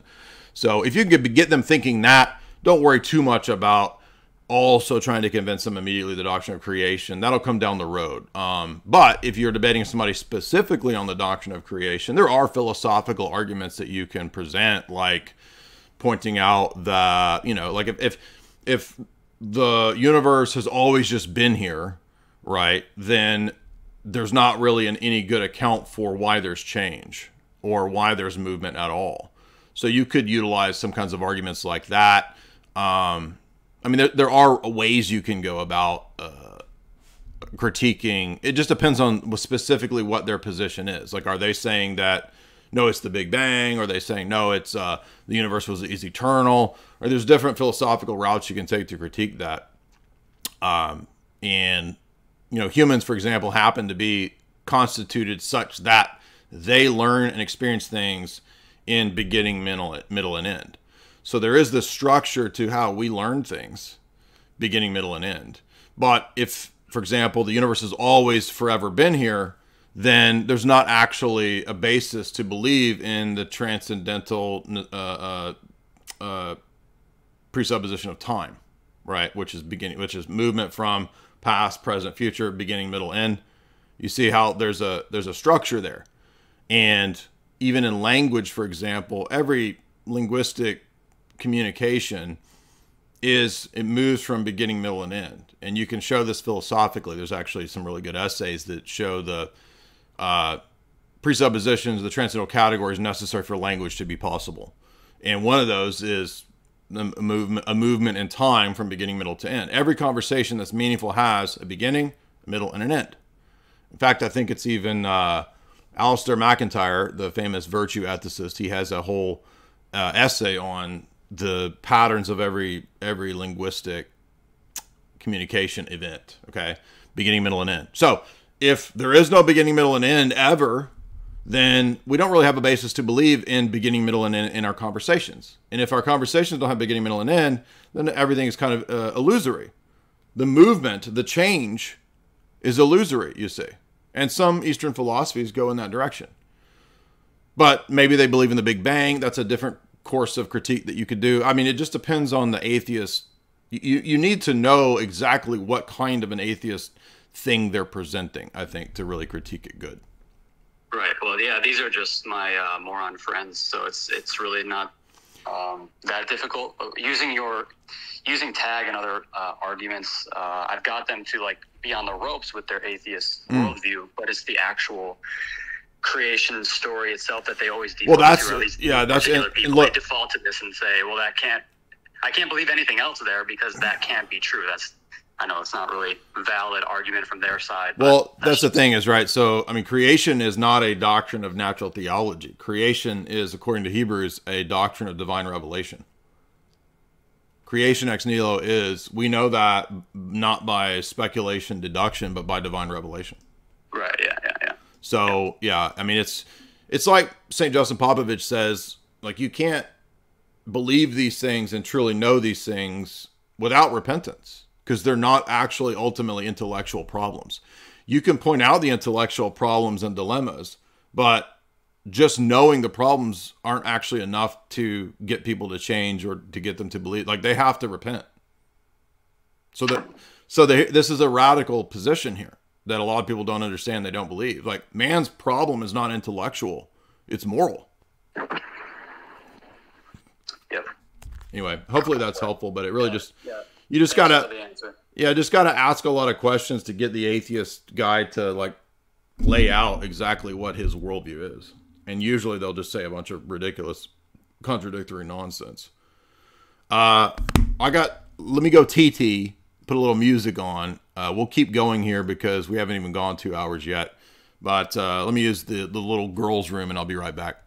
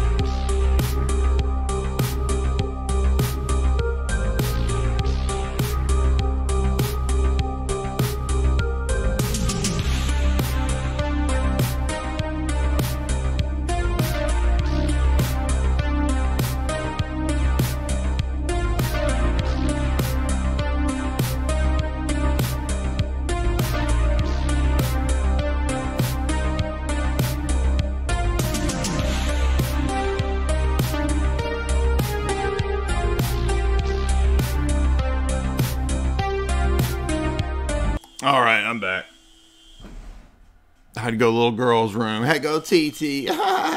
Jamie's in there grinding up the coffee for me. What's up? We got still got 400 people. We got up to like 500. We still got about 400 over here. So let's see. We got requests. Zach. Next up. What's up, Zach?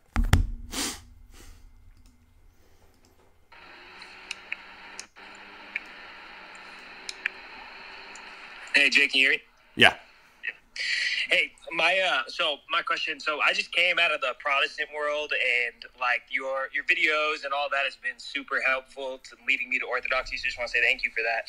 I'm becoming more and more convinced of it every day. But my question is, what advice would you have for continuing to interact with people in those heterodox worlds, right? Because the more that I become convinced of Orthodoxy, the more I realize that they're mutually exclusive, right? These are two different religions, and so with people I care about, obviously I care about the truth, but like what advice would you give on how to like relate to them and have conversations with them? And yeah, I would say that tailor your discussions to the people because you know them well. Don't try to debate with your parents or your family members. You're never going to convince like a parent through argumentation and logic. Try to influence them in subtle ways. If it's your compatriots, people your age, and you guys like to debate, then have at it, right? But just note the relation that you have to the individual before trying to, engage at a confrontational level or whatever. If it's your bros, they can handle that. But I would also say that although it's natural for us as we work through these issues to want to debate them a lot, don't go too heavy into trying to debate them until you spend a good amount of time in catechesis and learning the theology for a few years. And then, you'll be a little more equipped because you need to kind of go through the process of, living this and whatnot and being in the church and being in the liturgy for a while. Because at first, you're going to be, super zealous and you're going to be like, a new convert with that new convert zeal. But yeah, don't priest up your mom. Somebody said in the chat. Exactly. Yeah, it's not going to get you anywhere. And then you're going to encounter issues, right? You're going to start having your problems in the Orthodox Church. You're going to have struggles with people. You're going to have issues with, priests maybe, who knows, but, take your time and be really slow about it is what I would say, believe it or not. That's my advice to that question. But so, Soul, did you want to make another comment? By the way, I wasn't trying to be rude. I was frustrated trying to express what I was trying to say. I wasn't mad at you. Oh, you're fine, man. No, I didn't take it in a bad way at all.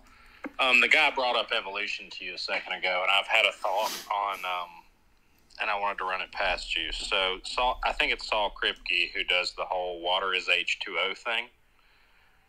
Are you familiar with like I'm not familiar with like philosophical responses to that and stuff. So I don't know a lot about Kripke. I mean, Father Deacon would be a better person he studied Saul Kripke pretty in detail, but so no, I don't know about this argument. Okay. Well, I was just pretty much the gist of it is he says water is H2O, and then he uses the law of identity to essentially say in a modal sense that's true across all possible worlds. So if there is water in some other possible world, right, then it's H2O. And that's because you find that out through observation. You don't know that a priori that water is H2O. Uh-huh. Well, this sounds like I don't know. I didn't know Kripke made this argument, but I've made the argument about, I've argued against multiverse on the basis of the law of identity. Yeah, I'm not really talking about a multiverse, though. I'm just talking about the notion. I'm just using possible world semantics to talk about. I know that you're not saying. I know you're not talking about multiverse. I'm just saying that I'm familiar with kind of what you're saying because of the argument I've used against the multiverse. Yeah. Okay, so I was wondering if you think that you can flip this onto evolution and say that like something like a category like a dog, right, is. You don't know everything about a dog and dogs until you've experienced many particulars amongst the community of dogs, right? And so it seems like you could almost use this to argue that categories in general are the same across possible worlds. Does that make sense? Yeah, I think that when atheist, evolutionary, materialist type people deny any kind of actual existing classes of things, that this would amount to some form of denying some kind of law of identity, right? I think so. Is that what you're saying? Yep, that's exactly. Yeah, no, I think you'd absolutely make that argument. I think, you know, and other arguments similar to that kind of hinge on nominalism. I mean, atheism is pretty much 99.9% committed to nominalism, and I mean, it's kind of a similar type of argument. It's not law of identity, but it's saying, well, there's no classes of things. If there's no universals, then you're already stuck basically in eventually the destruction of knowledge as a whole. So, yeah, I think you could definitely go that route. All right, sweet. Yeah, good point. Peter, what's up? You want to make another comment? All right, can you hear me again? Yeah. Cool. Are you still taking, like, geopolitical type questions today? Sure. It's funny. This is actually something I was hanging out with my former priest's son, who's like moderately red-pilled, you could say, like on the scale of 1 to 10, like 1 being the least, 10 being the most. He's like a 6 or 7, and he was asking me, like, from the perspective of, like, you know, Klaus and company, why bugs? Like, why, you know, why specifically? I mean, I get, and he gets, like, why, you know, meat would be banned, you know, like the rationale from their perspective, but why bugs? So one solution to that is that a lot of these celebrities and weirdos have already put a lot of money into the bug food companies. So there's a gaming the market kind of racket involved in this.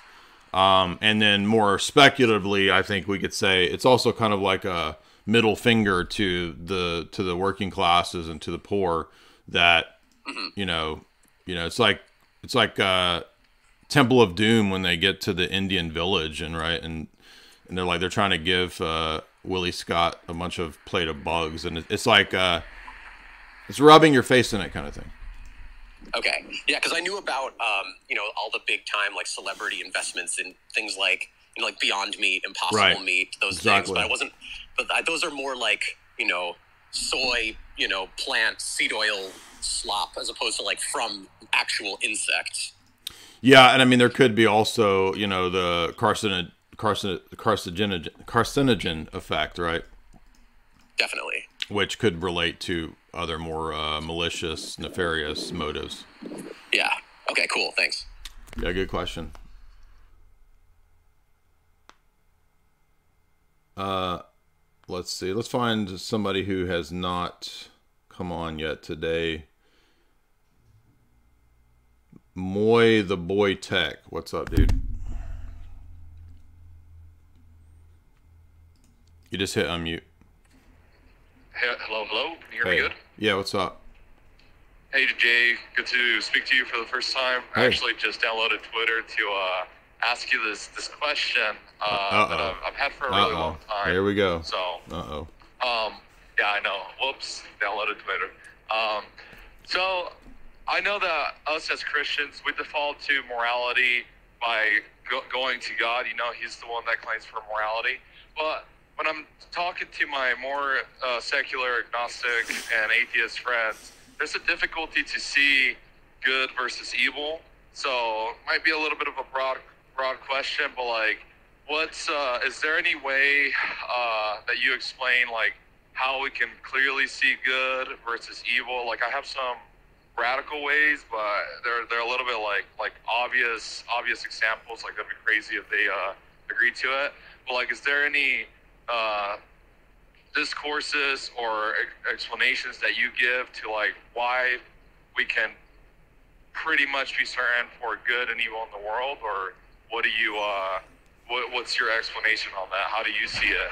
I mean, good seems to me to be the most fundamental presuppositional category necessary, right? The good. If there's no such thing as the good, then really all value judgments are impossible. They don't mean anything. So there's got to be some kind of objective good in a philosophical sense not just to have ethics, but to make truth claims. I mean, to say that one thing is true versus not true or versus the false necessarily relates to the good, because it means there's a, sort of an assumption there that we ought to choose the true versus the false.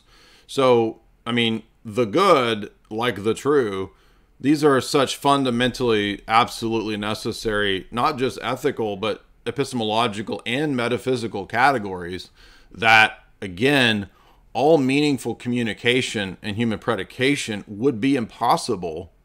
And I say impossible in the sense of being coherent, being meaningful, being justified, if there was no such thing as the good. I mean, that to me is that's like a super. That's a very awesome way to put it, because yeah, everything goes back to like, hey, let's find truth, let's find something that's actually practical. Well, I mean, think about all science. All science is predicated on the search for verifiable, correct theories and data versus unverifiable false data. That's the true versus the false. That's choosing the right one versus the wrong one. So you can't actually separate science from value judgments as much as they think that they can. That's a fantastic way to explain it. I love it. I'm gonna take a note on it, and I have a second last question for you. Okay.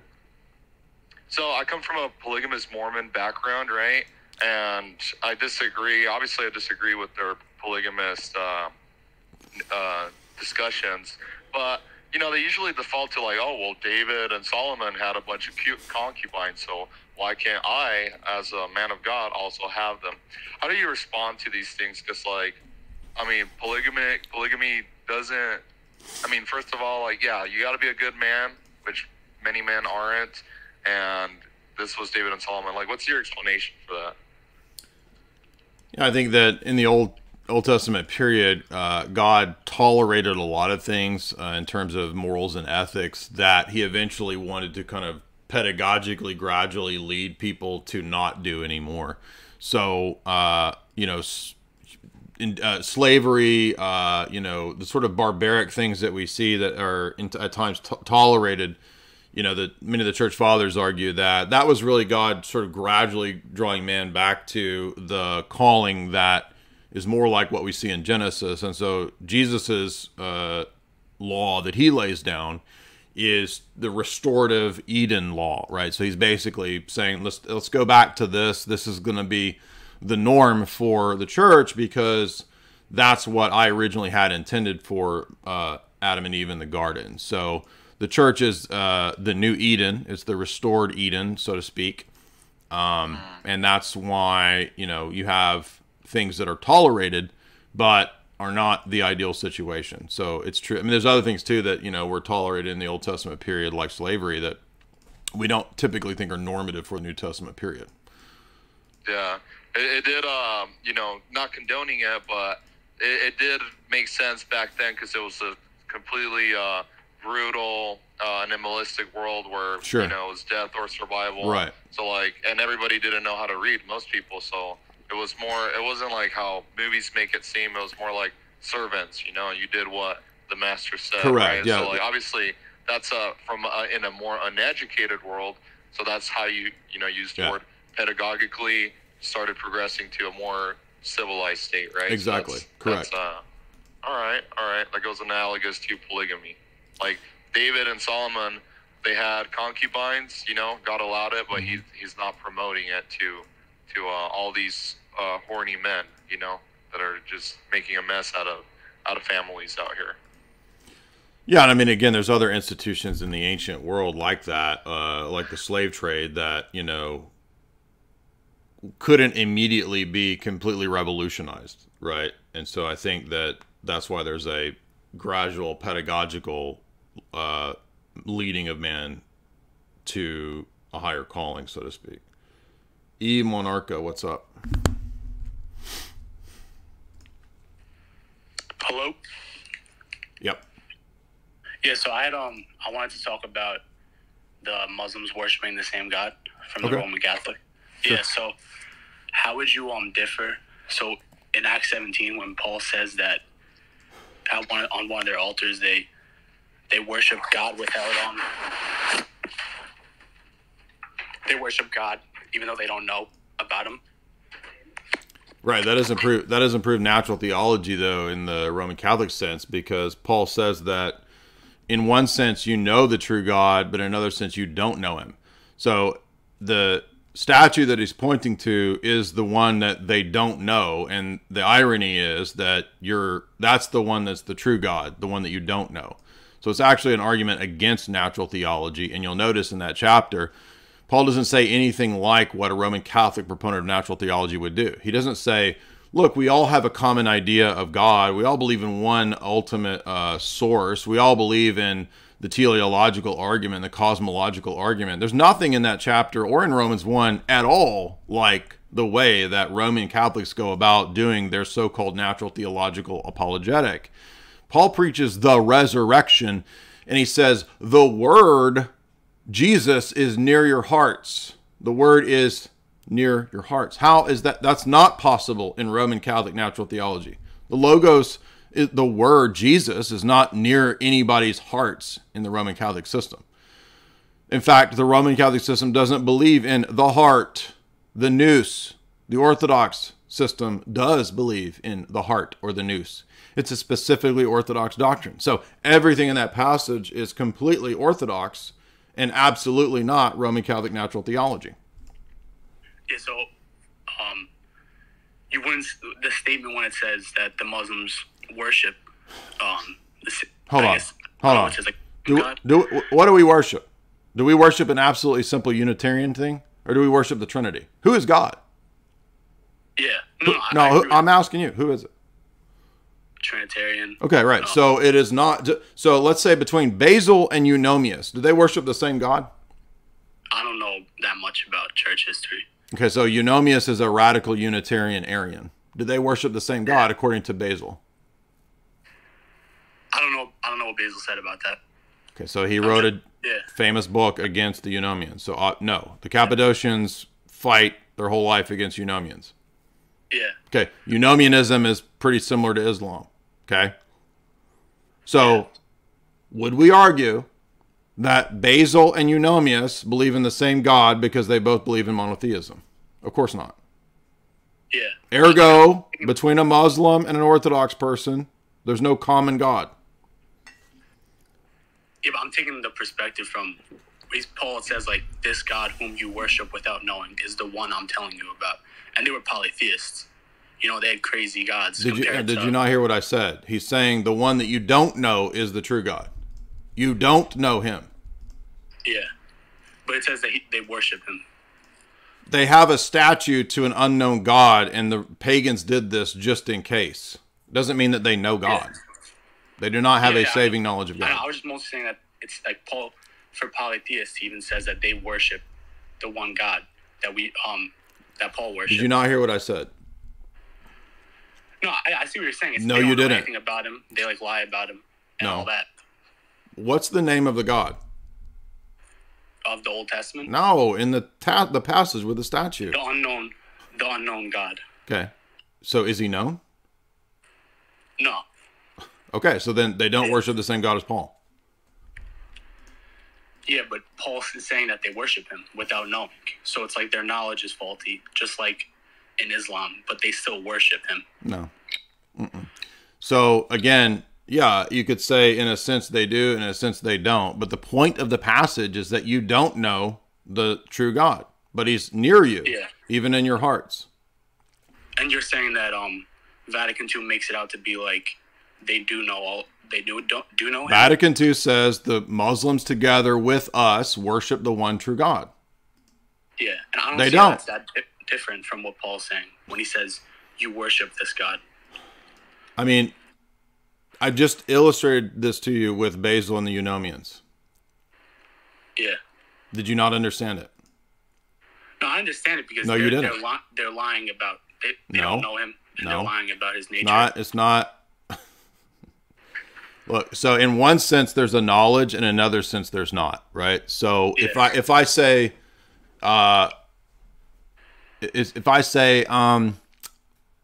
let's say somebody doesn't know me, but they've heard about me, right?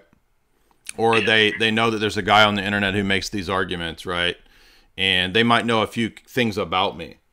right? Does that mean that they know me? No. I'm not. Right. I'm not arguing that they know God, because they're really far from that, you know.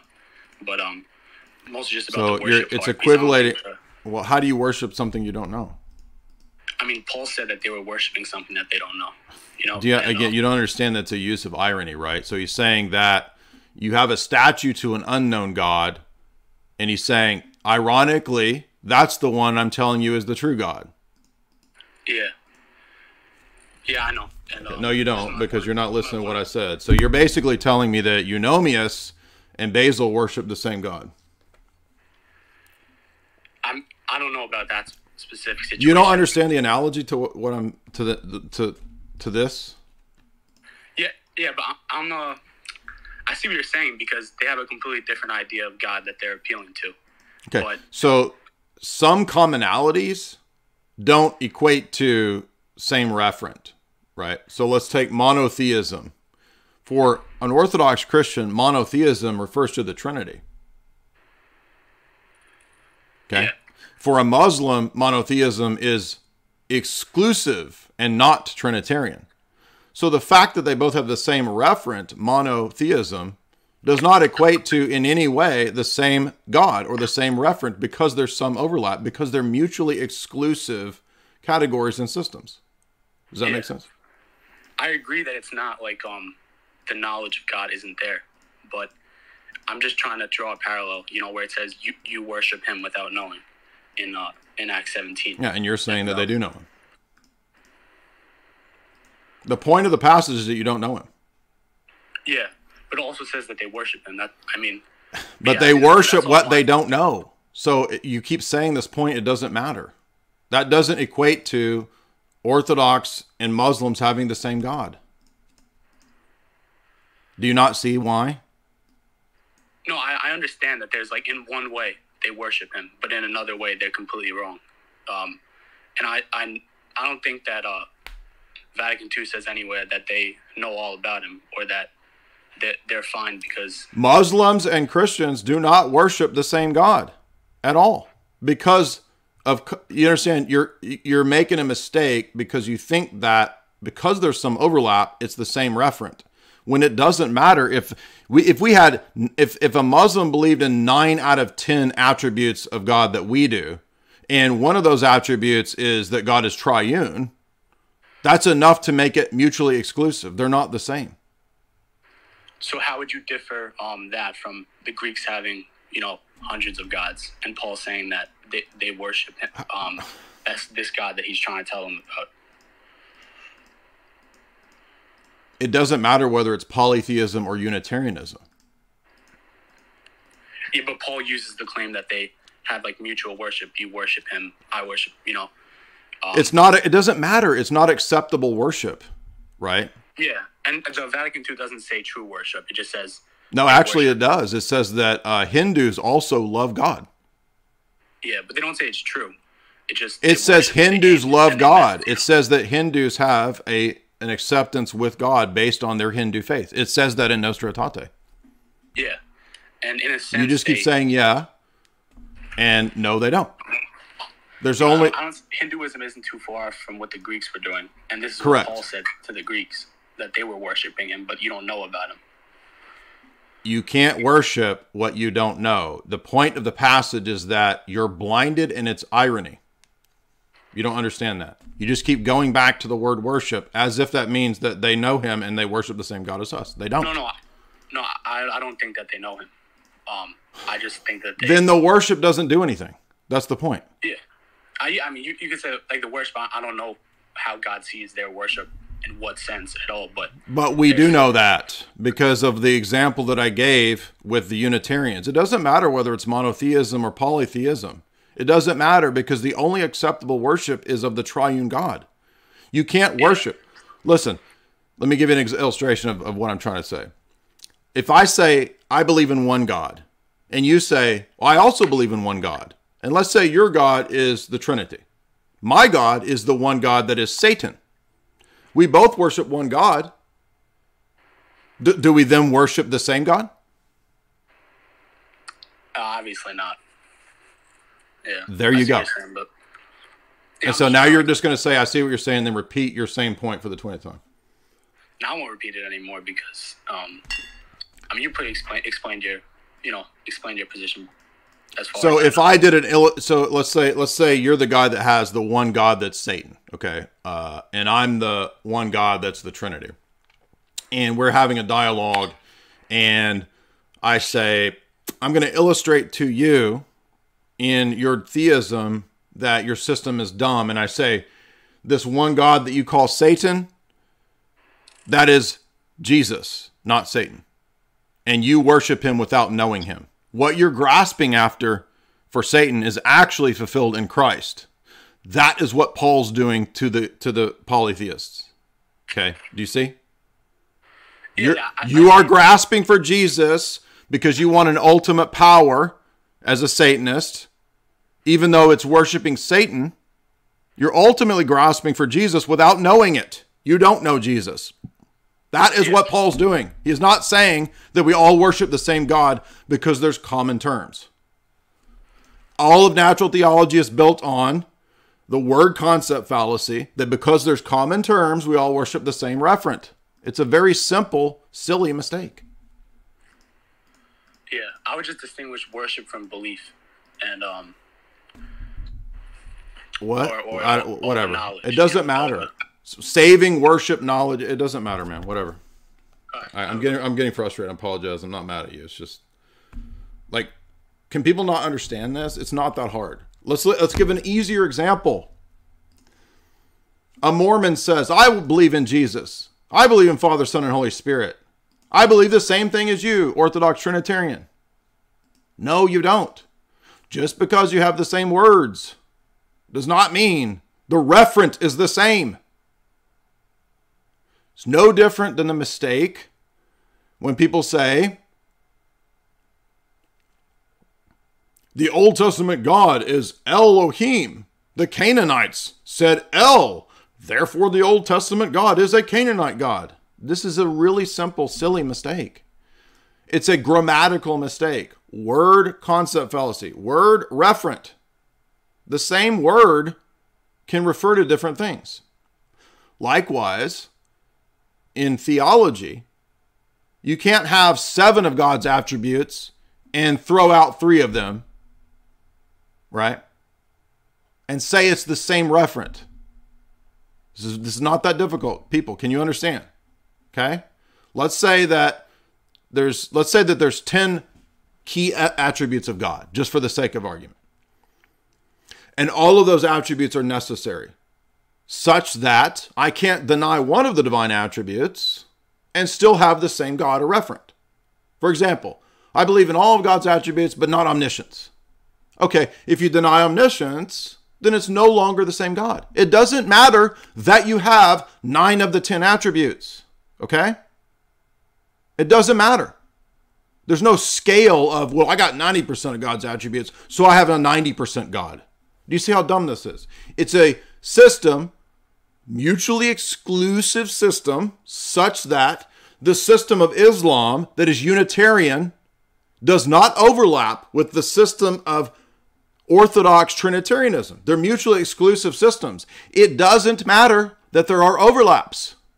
You believe in God's omniscience, Trinitarian. I believe in God's omniscience as a Muslim. Therefore, it's the same God.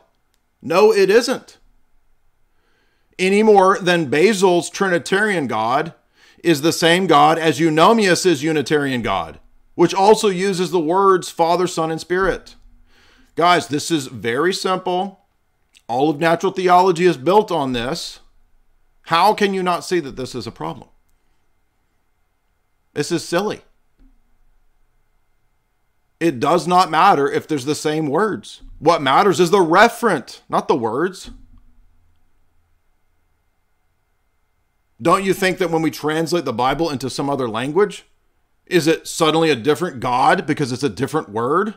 Of course not. The Aleut word for Trinity. It doesn't matter what that word is because it's the referent that matters. As a Trinitarian, when I reference the Trinity with the word Trinity, it's the same thing that the Aleut, when he says Uga, whatever, is referencing the Trinity. The words can change. The referent doesn't. It's simple grammatical stuff. And so many people. Imagine the stupid bait and switch that the Roman Catholic system is built on, this bait and switch in Vatican II and Nostra Aetate. And by the way, that guy's like, no, it doesn't say that. It doesn't say. Yes, it does say that. Let's get Vatican II out. Let's see what it says. Does the Roman Catholic Church believe with Hindus that Hindus worship and love the same God that we do? Yes. And the Muslims? Yes. Nostra Aetate, paragraphs 2 and 3. The church has reverence for the Muslims. They worship, quote, capital G, God. This is the basis of Roman Catholic natural theology and ecumenism with the Muslims. Clear as day. Well, that's your interpretation. This is supposed to be the interpretation. Do we need an interpretation of the interpretation of the interpretation? The church has a high regard for Muslims. No, it doesn't. Muslims are a horrible antichrist system that persecutes the church.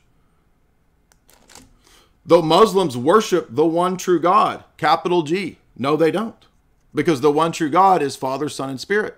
There is no generic Unitarian God. And all of you Roman Catholics are lying to yourselves when you act like you don't have to accept this. When your Pope creates a giant 3-building Abu Dhabi faith center to the monotheistic God. That's not the Trinity. It's all in your face. So stop lying to yourself. The Muslims worship the same God that Abraham worshipped. No, they don't. Abraham worshipped the triad. And as it says right here, Hindus approach God in love and faith. No, they don't. Hinduism is a horrible, demonic system. And it does not allow you to approach God in love and faith. Stop lying to yourselves about you. The very actions of your papacy for the last 60 years, 70 years, tell you what your church believes about these religions.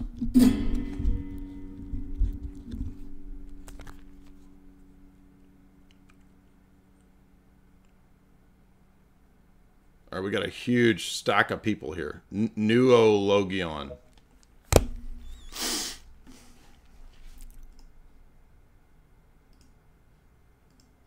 Unmute.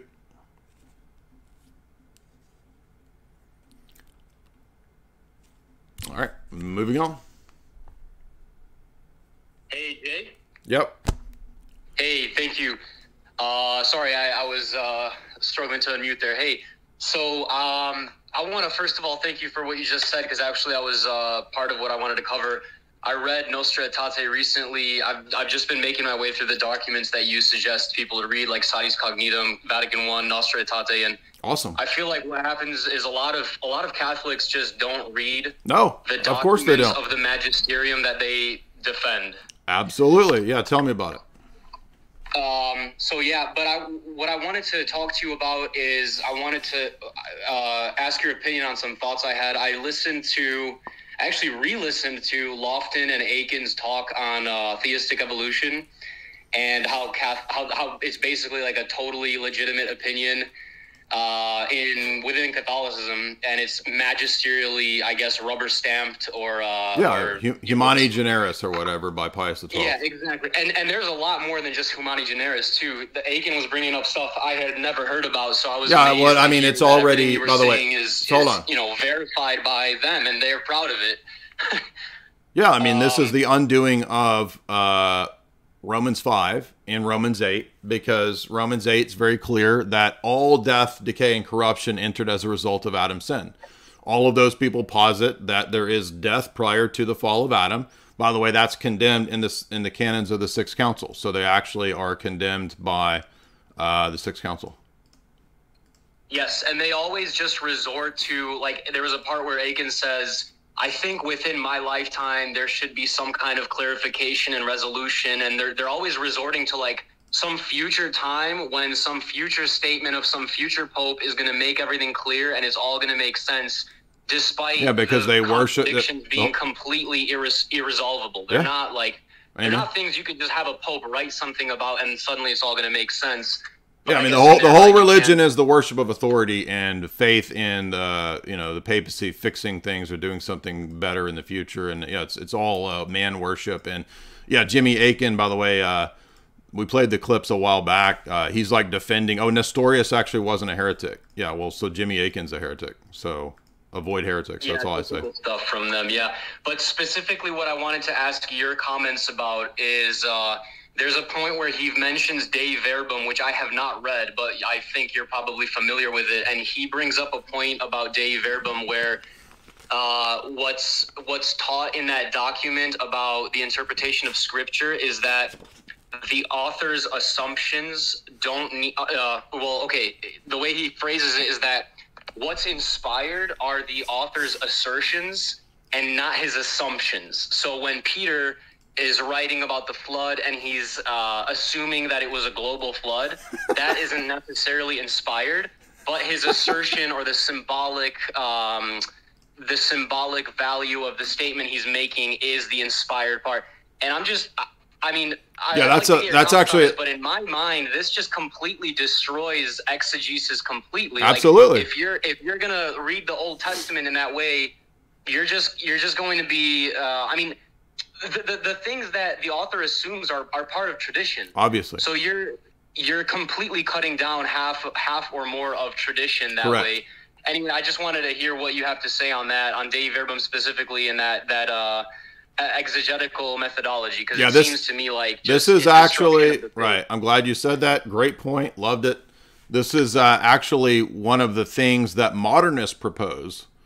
The modernists of the late 1800s, early 1900s in the Roman Catholic Church were proposing just precisely these kinds of splits and divisions. And so that allowance for the modernist exegesis based on higher critical studies, that's actually completely undermining of the whole position of biblical theology, absolutely 100%. And the irony is that those kinds of modernist positions were already condemned in Lamentabili and in Pius X's documents, right? So Pius X Pacendi condemns these types of presuppositions of the modernists. And Lamentabili has a specific section. There's also the Syllabus of Errors that has specific sections on errors in terms of interpretation of Scripture. And so it might not use the explicit wording of Dei Verbum, but obviously what Dei Verbum is saying, which is a Vatican II document, right, about inspiration, interpretation of Scripture, right? Obviously, it is saying that you can't divorce these two things. I mean, it would lead to all kinds of absurdity. And by the way, how could you? This is like deconstructionism or something. Like, how do you divorce Peter's worldview from what he's writing? This is crazy. And there's nothing that tells you, by the way, where the delineating line is. So, Exactly. like, what is it? Where's the line between Peter's theological errors, because that's what it would amount to, theological, cosmological errors, and the exact writing of his text, right?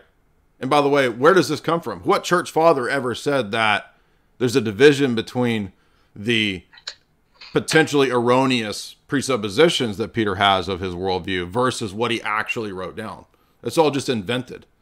And this, again, this is why all of these people, all the Roman Catholics, all the people that you hear, that they can't think through these things because they're deluded. This is what delusion does. It's a strong delusion. And they don't even see that this totally undermines what Romans 8 says about the cosmology of the universe. Paul says in Romans 8 that all death, all decay, all corruption is a result of Adam and Eve's, and prior to that, Satan's fall and then Adam and Eve's fall. You can't have millions of years of death before Adam's fall. It undoes the cosmological scope of Christ's redemption. And that's why these heretics don't believe in recapitulation. Every one of these people is a heretic who denies recapitulation. Because you can't believe in recapitulation without what I'm saying. without the idea that Adam and Eve brought all forms of death, decay, and corruption. They don't understand that the cosmic scope of the fall is the presupposition of the cosmic scope of Christ's incarnation and redemption. It's that simple. And that's why they're heretics. Yeah, and they do the exact same thing with even papal documents. Like when it comes to the issue of paedo communion, the ones like who actually have read Quam Singulari know that Pius X called not communing children a new practice. He literally used those words, and they'll just straight up deny that he's right about that. They'll just be like, well, the historical part of his encyclical isn't infallible, but the rest, I mean, it's just constantly making these arbitrary distinctions. And it's like, all right, on what basis? I mean, these people have not read Sadis Cognitum, because if they did, then they'd know, like, the whole encyclical binds your conscience. Yeah. Whether it's ex cathedra or ordinary magisterium, it doesn't matter. You can't just deny that what a pope is saying about a historical truth is not true. Yeah. Well, thank you, Jay. I also want to mention that I read Paul Williams' book, Operation Gladio. I recently finished it on your recommendation. I thought it was fantastic. Yeah, absolutely. So that's all from me. Yeah, thanks, man. Really great comments. Awesome. Thank you so much, Nologion. Great comments. Yeah, there you go. Tradcat, honest with himself, sees where it leads, saw the conclusions, and realized the Tradcats don't read their own documents. If they did, they would see this. Exactly. Alexander Harris, what's up? By the way, before we go to Alexander, hold on if you would for a second. Pavle Kovacevic. $1. Let's see who the first victim was. Bread counter, $5. Could you talk about the rosary and its history? So the rosary is not something that I would advocate for. It's usually pretty bound up with Roman Catholic doctrine of imaginative prayer. And we don't do that in Orthodoxy. I'm sorry, it's not part of the Orthodox tradition. And the Western Rite people that want to import the rosary, I think it's a bad idea. So we don't want it in there. You don't need it. Bowie 8338. Thank you for all your work. Thank you so much, Bowie. Cute little Gandalf. That's what I'm talking about. Hot, sexy little Gandalfs. Can you share your critique of John Locke and classical liberalism? I have many podcasts that I've done, critiques of classical liberalism. You can go back to the old podcast with Tim Kelly. You can look at the critique I did of Jordan Peterson from 6 years ago. I've done that so many times that it's just sort of like, how many times do I have to do it? I feel like you blame liberalism for everything. You hear me blame liberalism. I don't know what do you mean by liberalism, classical liberalism? I don't know what you mean. Do I blame liberalism for everything? I don't typically do that. I blame the fall for everything, not quote liberalism. We drifted away from decentralized government. Yeah, I mean, this is just the narrative that you believe from the Enlightenment propagandists who have told you that, Adam Smith and David Ricardo and John Locke and all these goobers are sort of like the final word. And you understand that those people work for British East India Company and private corporations who became the next enslavers and the next tyrants. So you just believe a myth of the Enlightenment. I'm sorry.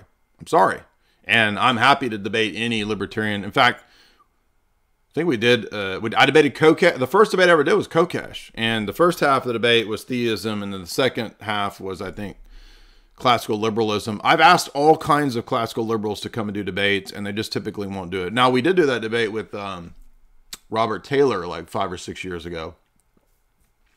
We did 2 or 3 debates with him, actually. Dave Smith. I tried to get Dave Smith to do a debate.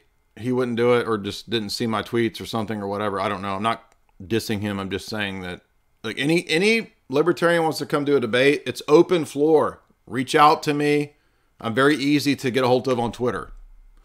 Majorian, $20. On the question of existence of grace outside the church, how do we define grace outside the church versus divine providence? Again, Athanasium, I think it's either 13 or 15 of Maximus, talks about the mode of the Spirit's presence outside the church. So again, if there's no grace outside the church, we would never come to the church. Of course there's grace. There's grace. Paul says the word is near you, even in your hearts. To the pagans. That does not mean they're saved. So divine providence is a grace. Yes. But the Holy Spirit worked on Cornelius's heart before he was in the church. There's nothing wrong with that. Doesn't mean that they're saved as pagans. I'm not saying that. Doesn't mean that the Roman Catholics have the Eucharist either. I'm not saying that. Justinian's right, $10. I got into a discussion and debate with a guy at work. He brought up salvation and said he believed in sola fide. I said, you are in a Baptist sect that is based on dialectical philosophy and not historic Christianity. Is that a good debate tactic or move? Yeah, I mean, if that's a fact, and if, you know, you're buddies enough with the guy that you can, you know, just sort of lay it out that bluntly, then yeah, I think that's a great move. Why not? I mean, isn't that a fact? If he's a Baptist dude, then Baptists, you know, date from basically the Radical Reformation. Where were the Baptists in the year 700? Where were the Baptists at the Council of Nicaea? They weren't there because they didn't exist. Elevate, XXX, $10. What's your opinion on John MacArthur? I don't have a lot of positive things to say about any quasi-Calvinist self-appointed Bible teacher. So I think John MacArthur is a heretic. Kevin Farrell, $10. Watch this video. When you're done, it will freak you out. And then you have a link. Maybe I'll check it out. But then again, who knows what you've sent. So I don't know if I want to check it out. Kristen, $5. Great job deflecting on that guy's neurolinguistic programming. We hate to see you get hypnotized on stream. Yeah, that's halfway a joke when I talk about the like I know that the people calling in and saying my name over and over and over are not actually doing NLP. But that actually is an NLP technique, right? That you people do to do a lot of like politicians go and study how to do NLP and they learn all this nonsense. So I'm halfway joking, but I just think it's dumb when people are like, Jay, look, bro, Jay, look, Jay. I'm like, what? Why are you repeating my name? Like, we're the only two people here. There's no other possible person that you're talking to me. You don't have to keep saying my name. I'm here, dude. Uh-oh, look at that. Junior Gallo since $200. He's winning the Super Chat competition today. Thank you so much. That's a massive stream-killing Super Chat. Thank you so much. Rolf Stakes, $10. It's been a long time since we've seen some of these classic names. Good to see you guys there. Thank you for the stream. Killing it as usual. I love all the sticky note maxing. Keep us viewers in your prayers. Well, keep me in your prayers. I need your prayers. Rigovich, $6.29. Thank you so much. Fake and Gray, $5. Thank you so much. Who's up next? That would be me. Hey, man. How's it going? What's up, dude? So I just tuned into the stream and then came over here to Twitter. At the end of your discussion about Vatican II's basically all religions are approximating the same God, and then talking more specifically about do we worship the same God as the Muslims and the Jews. Mm-hmm. And so I wouldn't at all agree with the Vatican II kind of language, and I don't come from it in the sense of trying to justify any kind of Catholic document. But I am of the opinion that at least the Jews and the Muslims worship the same God. And I know you don't think that, but I want to at least state my case and see if you can try and dissuade me. Okay, I will let you state your case, but let's rewind real quick. So before we do that, though, do you profess to be some sort of Christian? No, I'm not Orthodox, and so well, hold on. Like ideologically, do you profess to be some Christian? Hold but on. Like in reality and faith, no. So are you agnostic? I don't have baptism. I don't have chrismation. Sorry, are you agnostic? What? I don't understand. No. Ideologically, I agree with Orthodox Christianity. Yeah, and so God willing, but hold one on. day I'll be Orthodox. Okay. But, I mean, it's just not the reality yet. Okay, fair enough. So go ahead. So. And one of the big things that I think I use as reference for justifying, at least I'm going to argue the Jewish case, and then by extension, if Jewish radical Unitarianism, as it's known today, could be also the same God that we worship, then I think it would extend to Islam. But we can argue that separately. So I'll just talk about the Jewish case. In Saint Justin Martyr's writings, in his first apology, he talks about how God appeared to Moses and is explaining to the Caesar that the Jews have a confusion between the Father and the Son when the angel of the Lord appears at the burning bush. And I think the way that Justin Martyr couches this in context is that the Jewish God, even in this conception, is a close enough approximation to say that their confusion is classified as heresy, but not idolatry. And heresy being an approximation of the correct referent that that does not fit every characteristic necessary for it to be orthodox, but not lacking enough qualities to be referring to some other subject, some other God, or some other delusion. Yeah, but hold on. So in Orthodox, go ahead. In Orthodox theology, I understand where you're going with that. But in Orthodox theology, ultimately, this doesn't really matter, because if you look at John Damascus's heresiology, how does he classify all the heresies? Or, excuse me, how does he classify all the world religions? I don't know. As heresies. So ultimately, this doesn't really matter.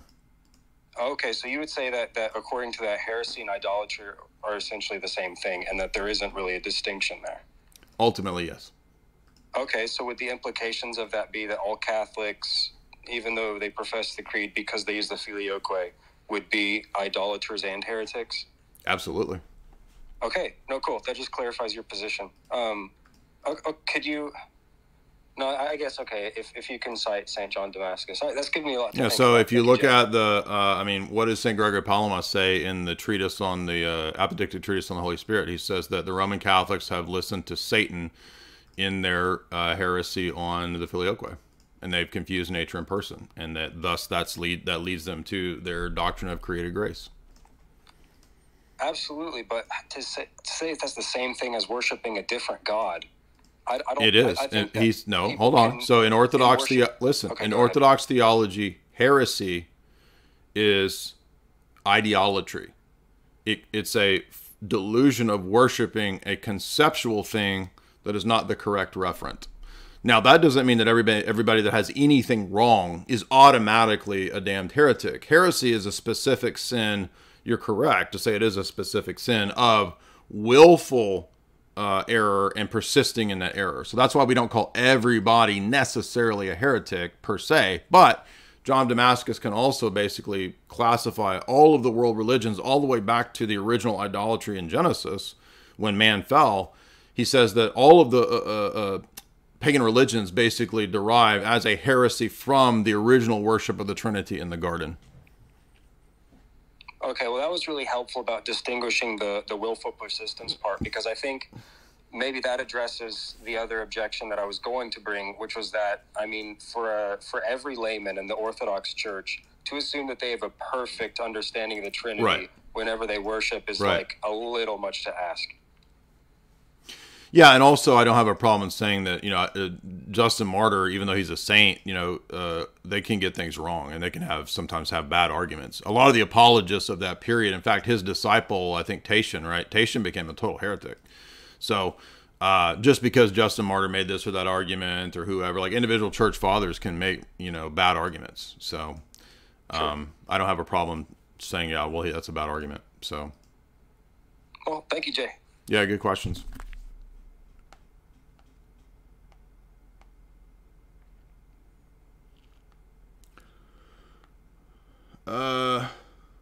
Togo.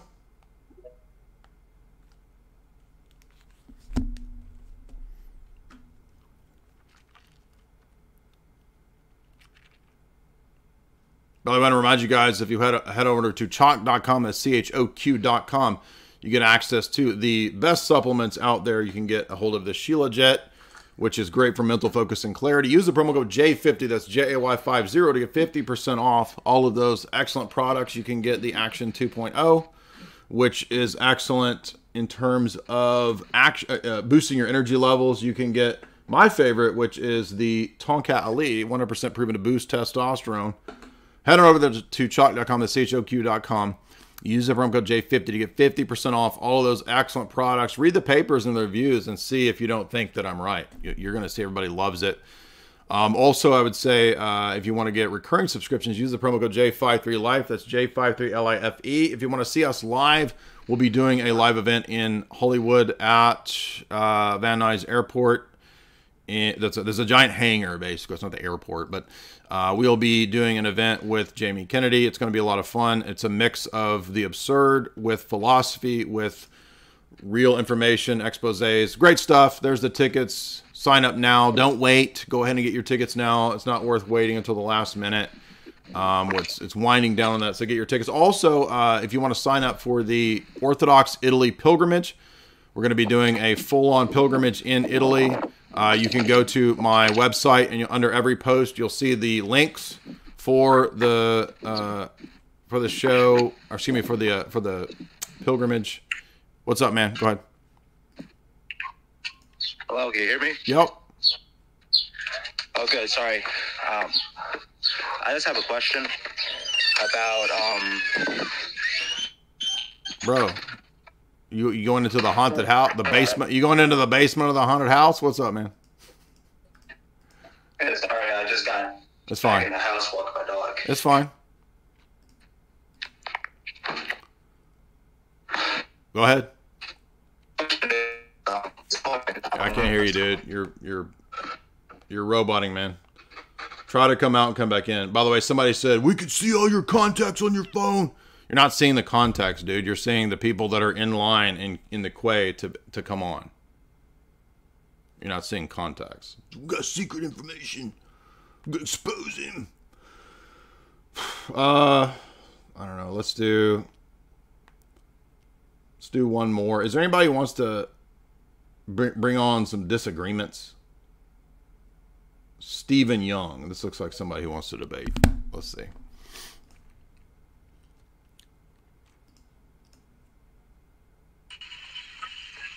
Hello? Yo, what's up? Hey, man. So I'm a Catholic. Just like a kind of a recent convert. And I just had a couple questions. Sure. I've been considering Orthodoxy now for just like a couple months. And my biggest concern is about the divine simplicity versus the essence energies distinction.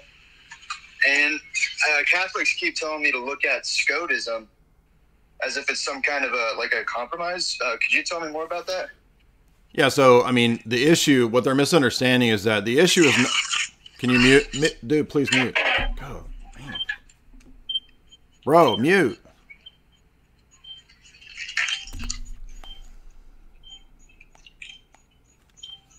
Ugh.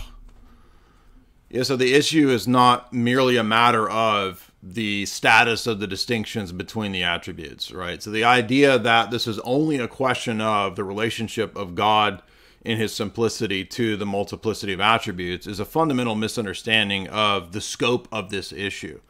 It's also an issue that relates directly to Christology, because the energies doctrine, if you read John Damascus in book 3, is immediately applied to Christology, two wills and two energies. And the energies in Christ in his incarnate state are necessary to understand the multiplicity of his actions as incarnate, you see. So it's not just a matter of distinctions in Trinity or God proper. It's also crucial to understanding the reality of Christ incarnate in his two wills and two energies. The essence energy distinction is specified and hammered out, not ultimately in Trinitarian theology, but in Christology. And Roman Catholic theology is deficient also in Christology. Now, that's not because they don't give verbal credence to the Sixth Council. They do. But they don't really understand the theology of the Sixth Council, nor is it really relevant to their system as a whole. And the reason for that is that if it was, they would understand that the Sixth Council is not just about speculations of energies. It's about how we participate in God.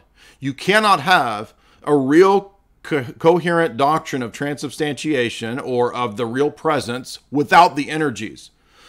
Ephesus and St. Cyril make clear as day that the presence of Christ in the Eucharist is the uncreated energies, plural. That's what you partake of. So Roman Catholic theology has dogmatized that what you partake of in grace is a supernatural accident in the soul. A created accident in the soul. Supernatural created accident in the soul. That is impossible with Orthodox theology. It's impossible with the Eucharist. Cyril says in the 2 letters to 6 census that what we partake of in the Eucharist is the uncreated glory that the Logos transmitted to his human nature. Because what you partake of in the Eucharist is the deified flesh of Christ, deified by the uncreated energies. You can't be deified by creation. So they've missed that the essence, even in the Palamite debates, is not about theoretical distinctions or the theology proper of the Trinity. It's about participating in the Logos, participating in uncreated energy. Scotism doesn't solve that, doesn't answer that, doesn't deal with that. Palamos is very clear in the debate with Barlium, with Akindinos and Barlium, the dialogue with the Barlaamite, that the key issue is about participating. If you don't have the uncreated energies doctrine distinct from the essence, you don't have a doctrine of participation that makes any sense. Are you eating the divine essence when you eat the Eucharist, Roman Catholics? It's already defined at Ephesus what you're eating, a la Cyril. The uncreated immortal glories. And Cyril says that is not the essence. That means essence energy distinction, Roman Catholics. But you don't read those things. You don't read Cyril. You don't read Ephesus. You don't read what's in the Sixth Council. And so you don't even know that what I'm telling you is fundamental to all of these things. So it doesn't matter. It wouldn't matter if a Roman Catholic theologian said, I believe in a real distinction between the divine attributes. It's not a matter of, do you have room for a school of philosophy within Roman Catholicism's umbrella that allows for believing in real distinctions and attributes? It doesn't matter. It's not a theoretical question. It's an actual praxis question about what we participate in. And that has to be uncreated energy. And that's already defined. And so Rome has already departed from this doctrine by dogmatizing that the grace that we get is a supernatural creature. That's heresy. All right. Thank you guys. A lot of fun today. We're going to call it a day. Everybody have a good evening and a lot of fun today. We only had like I think we only had one troll, right? We didn't hit our 2 troll limit that we expected, but that's okay.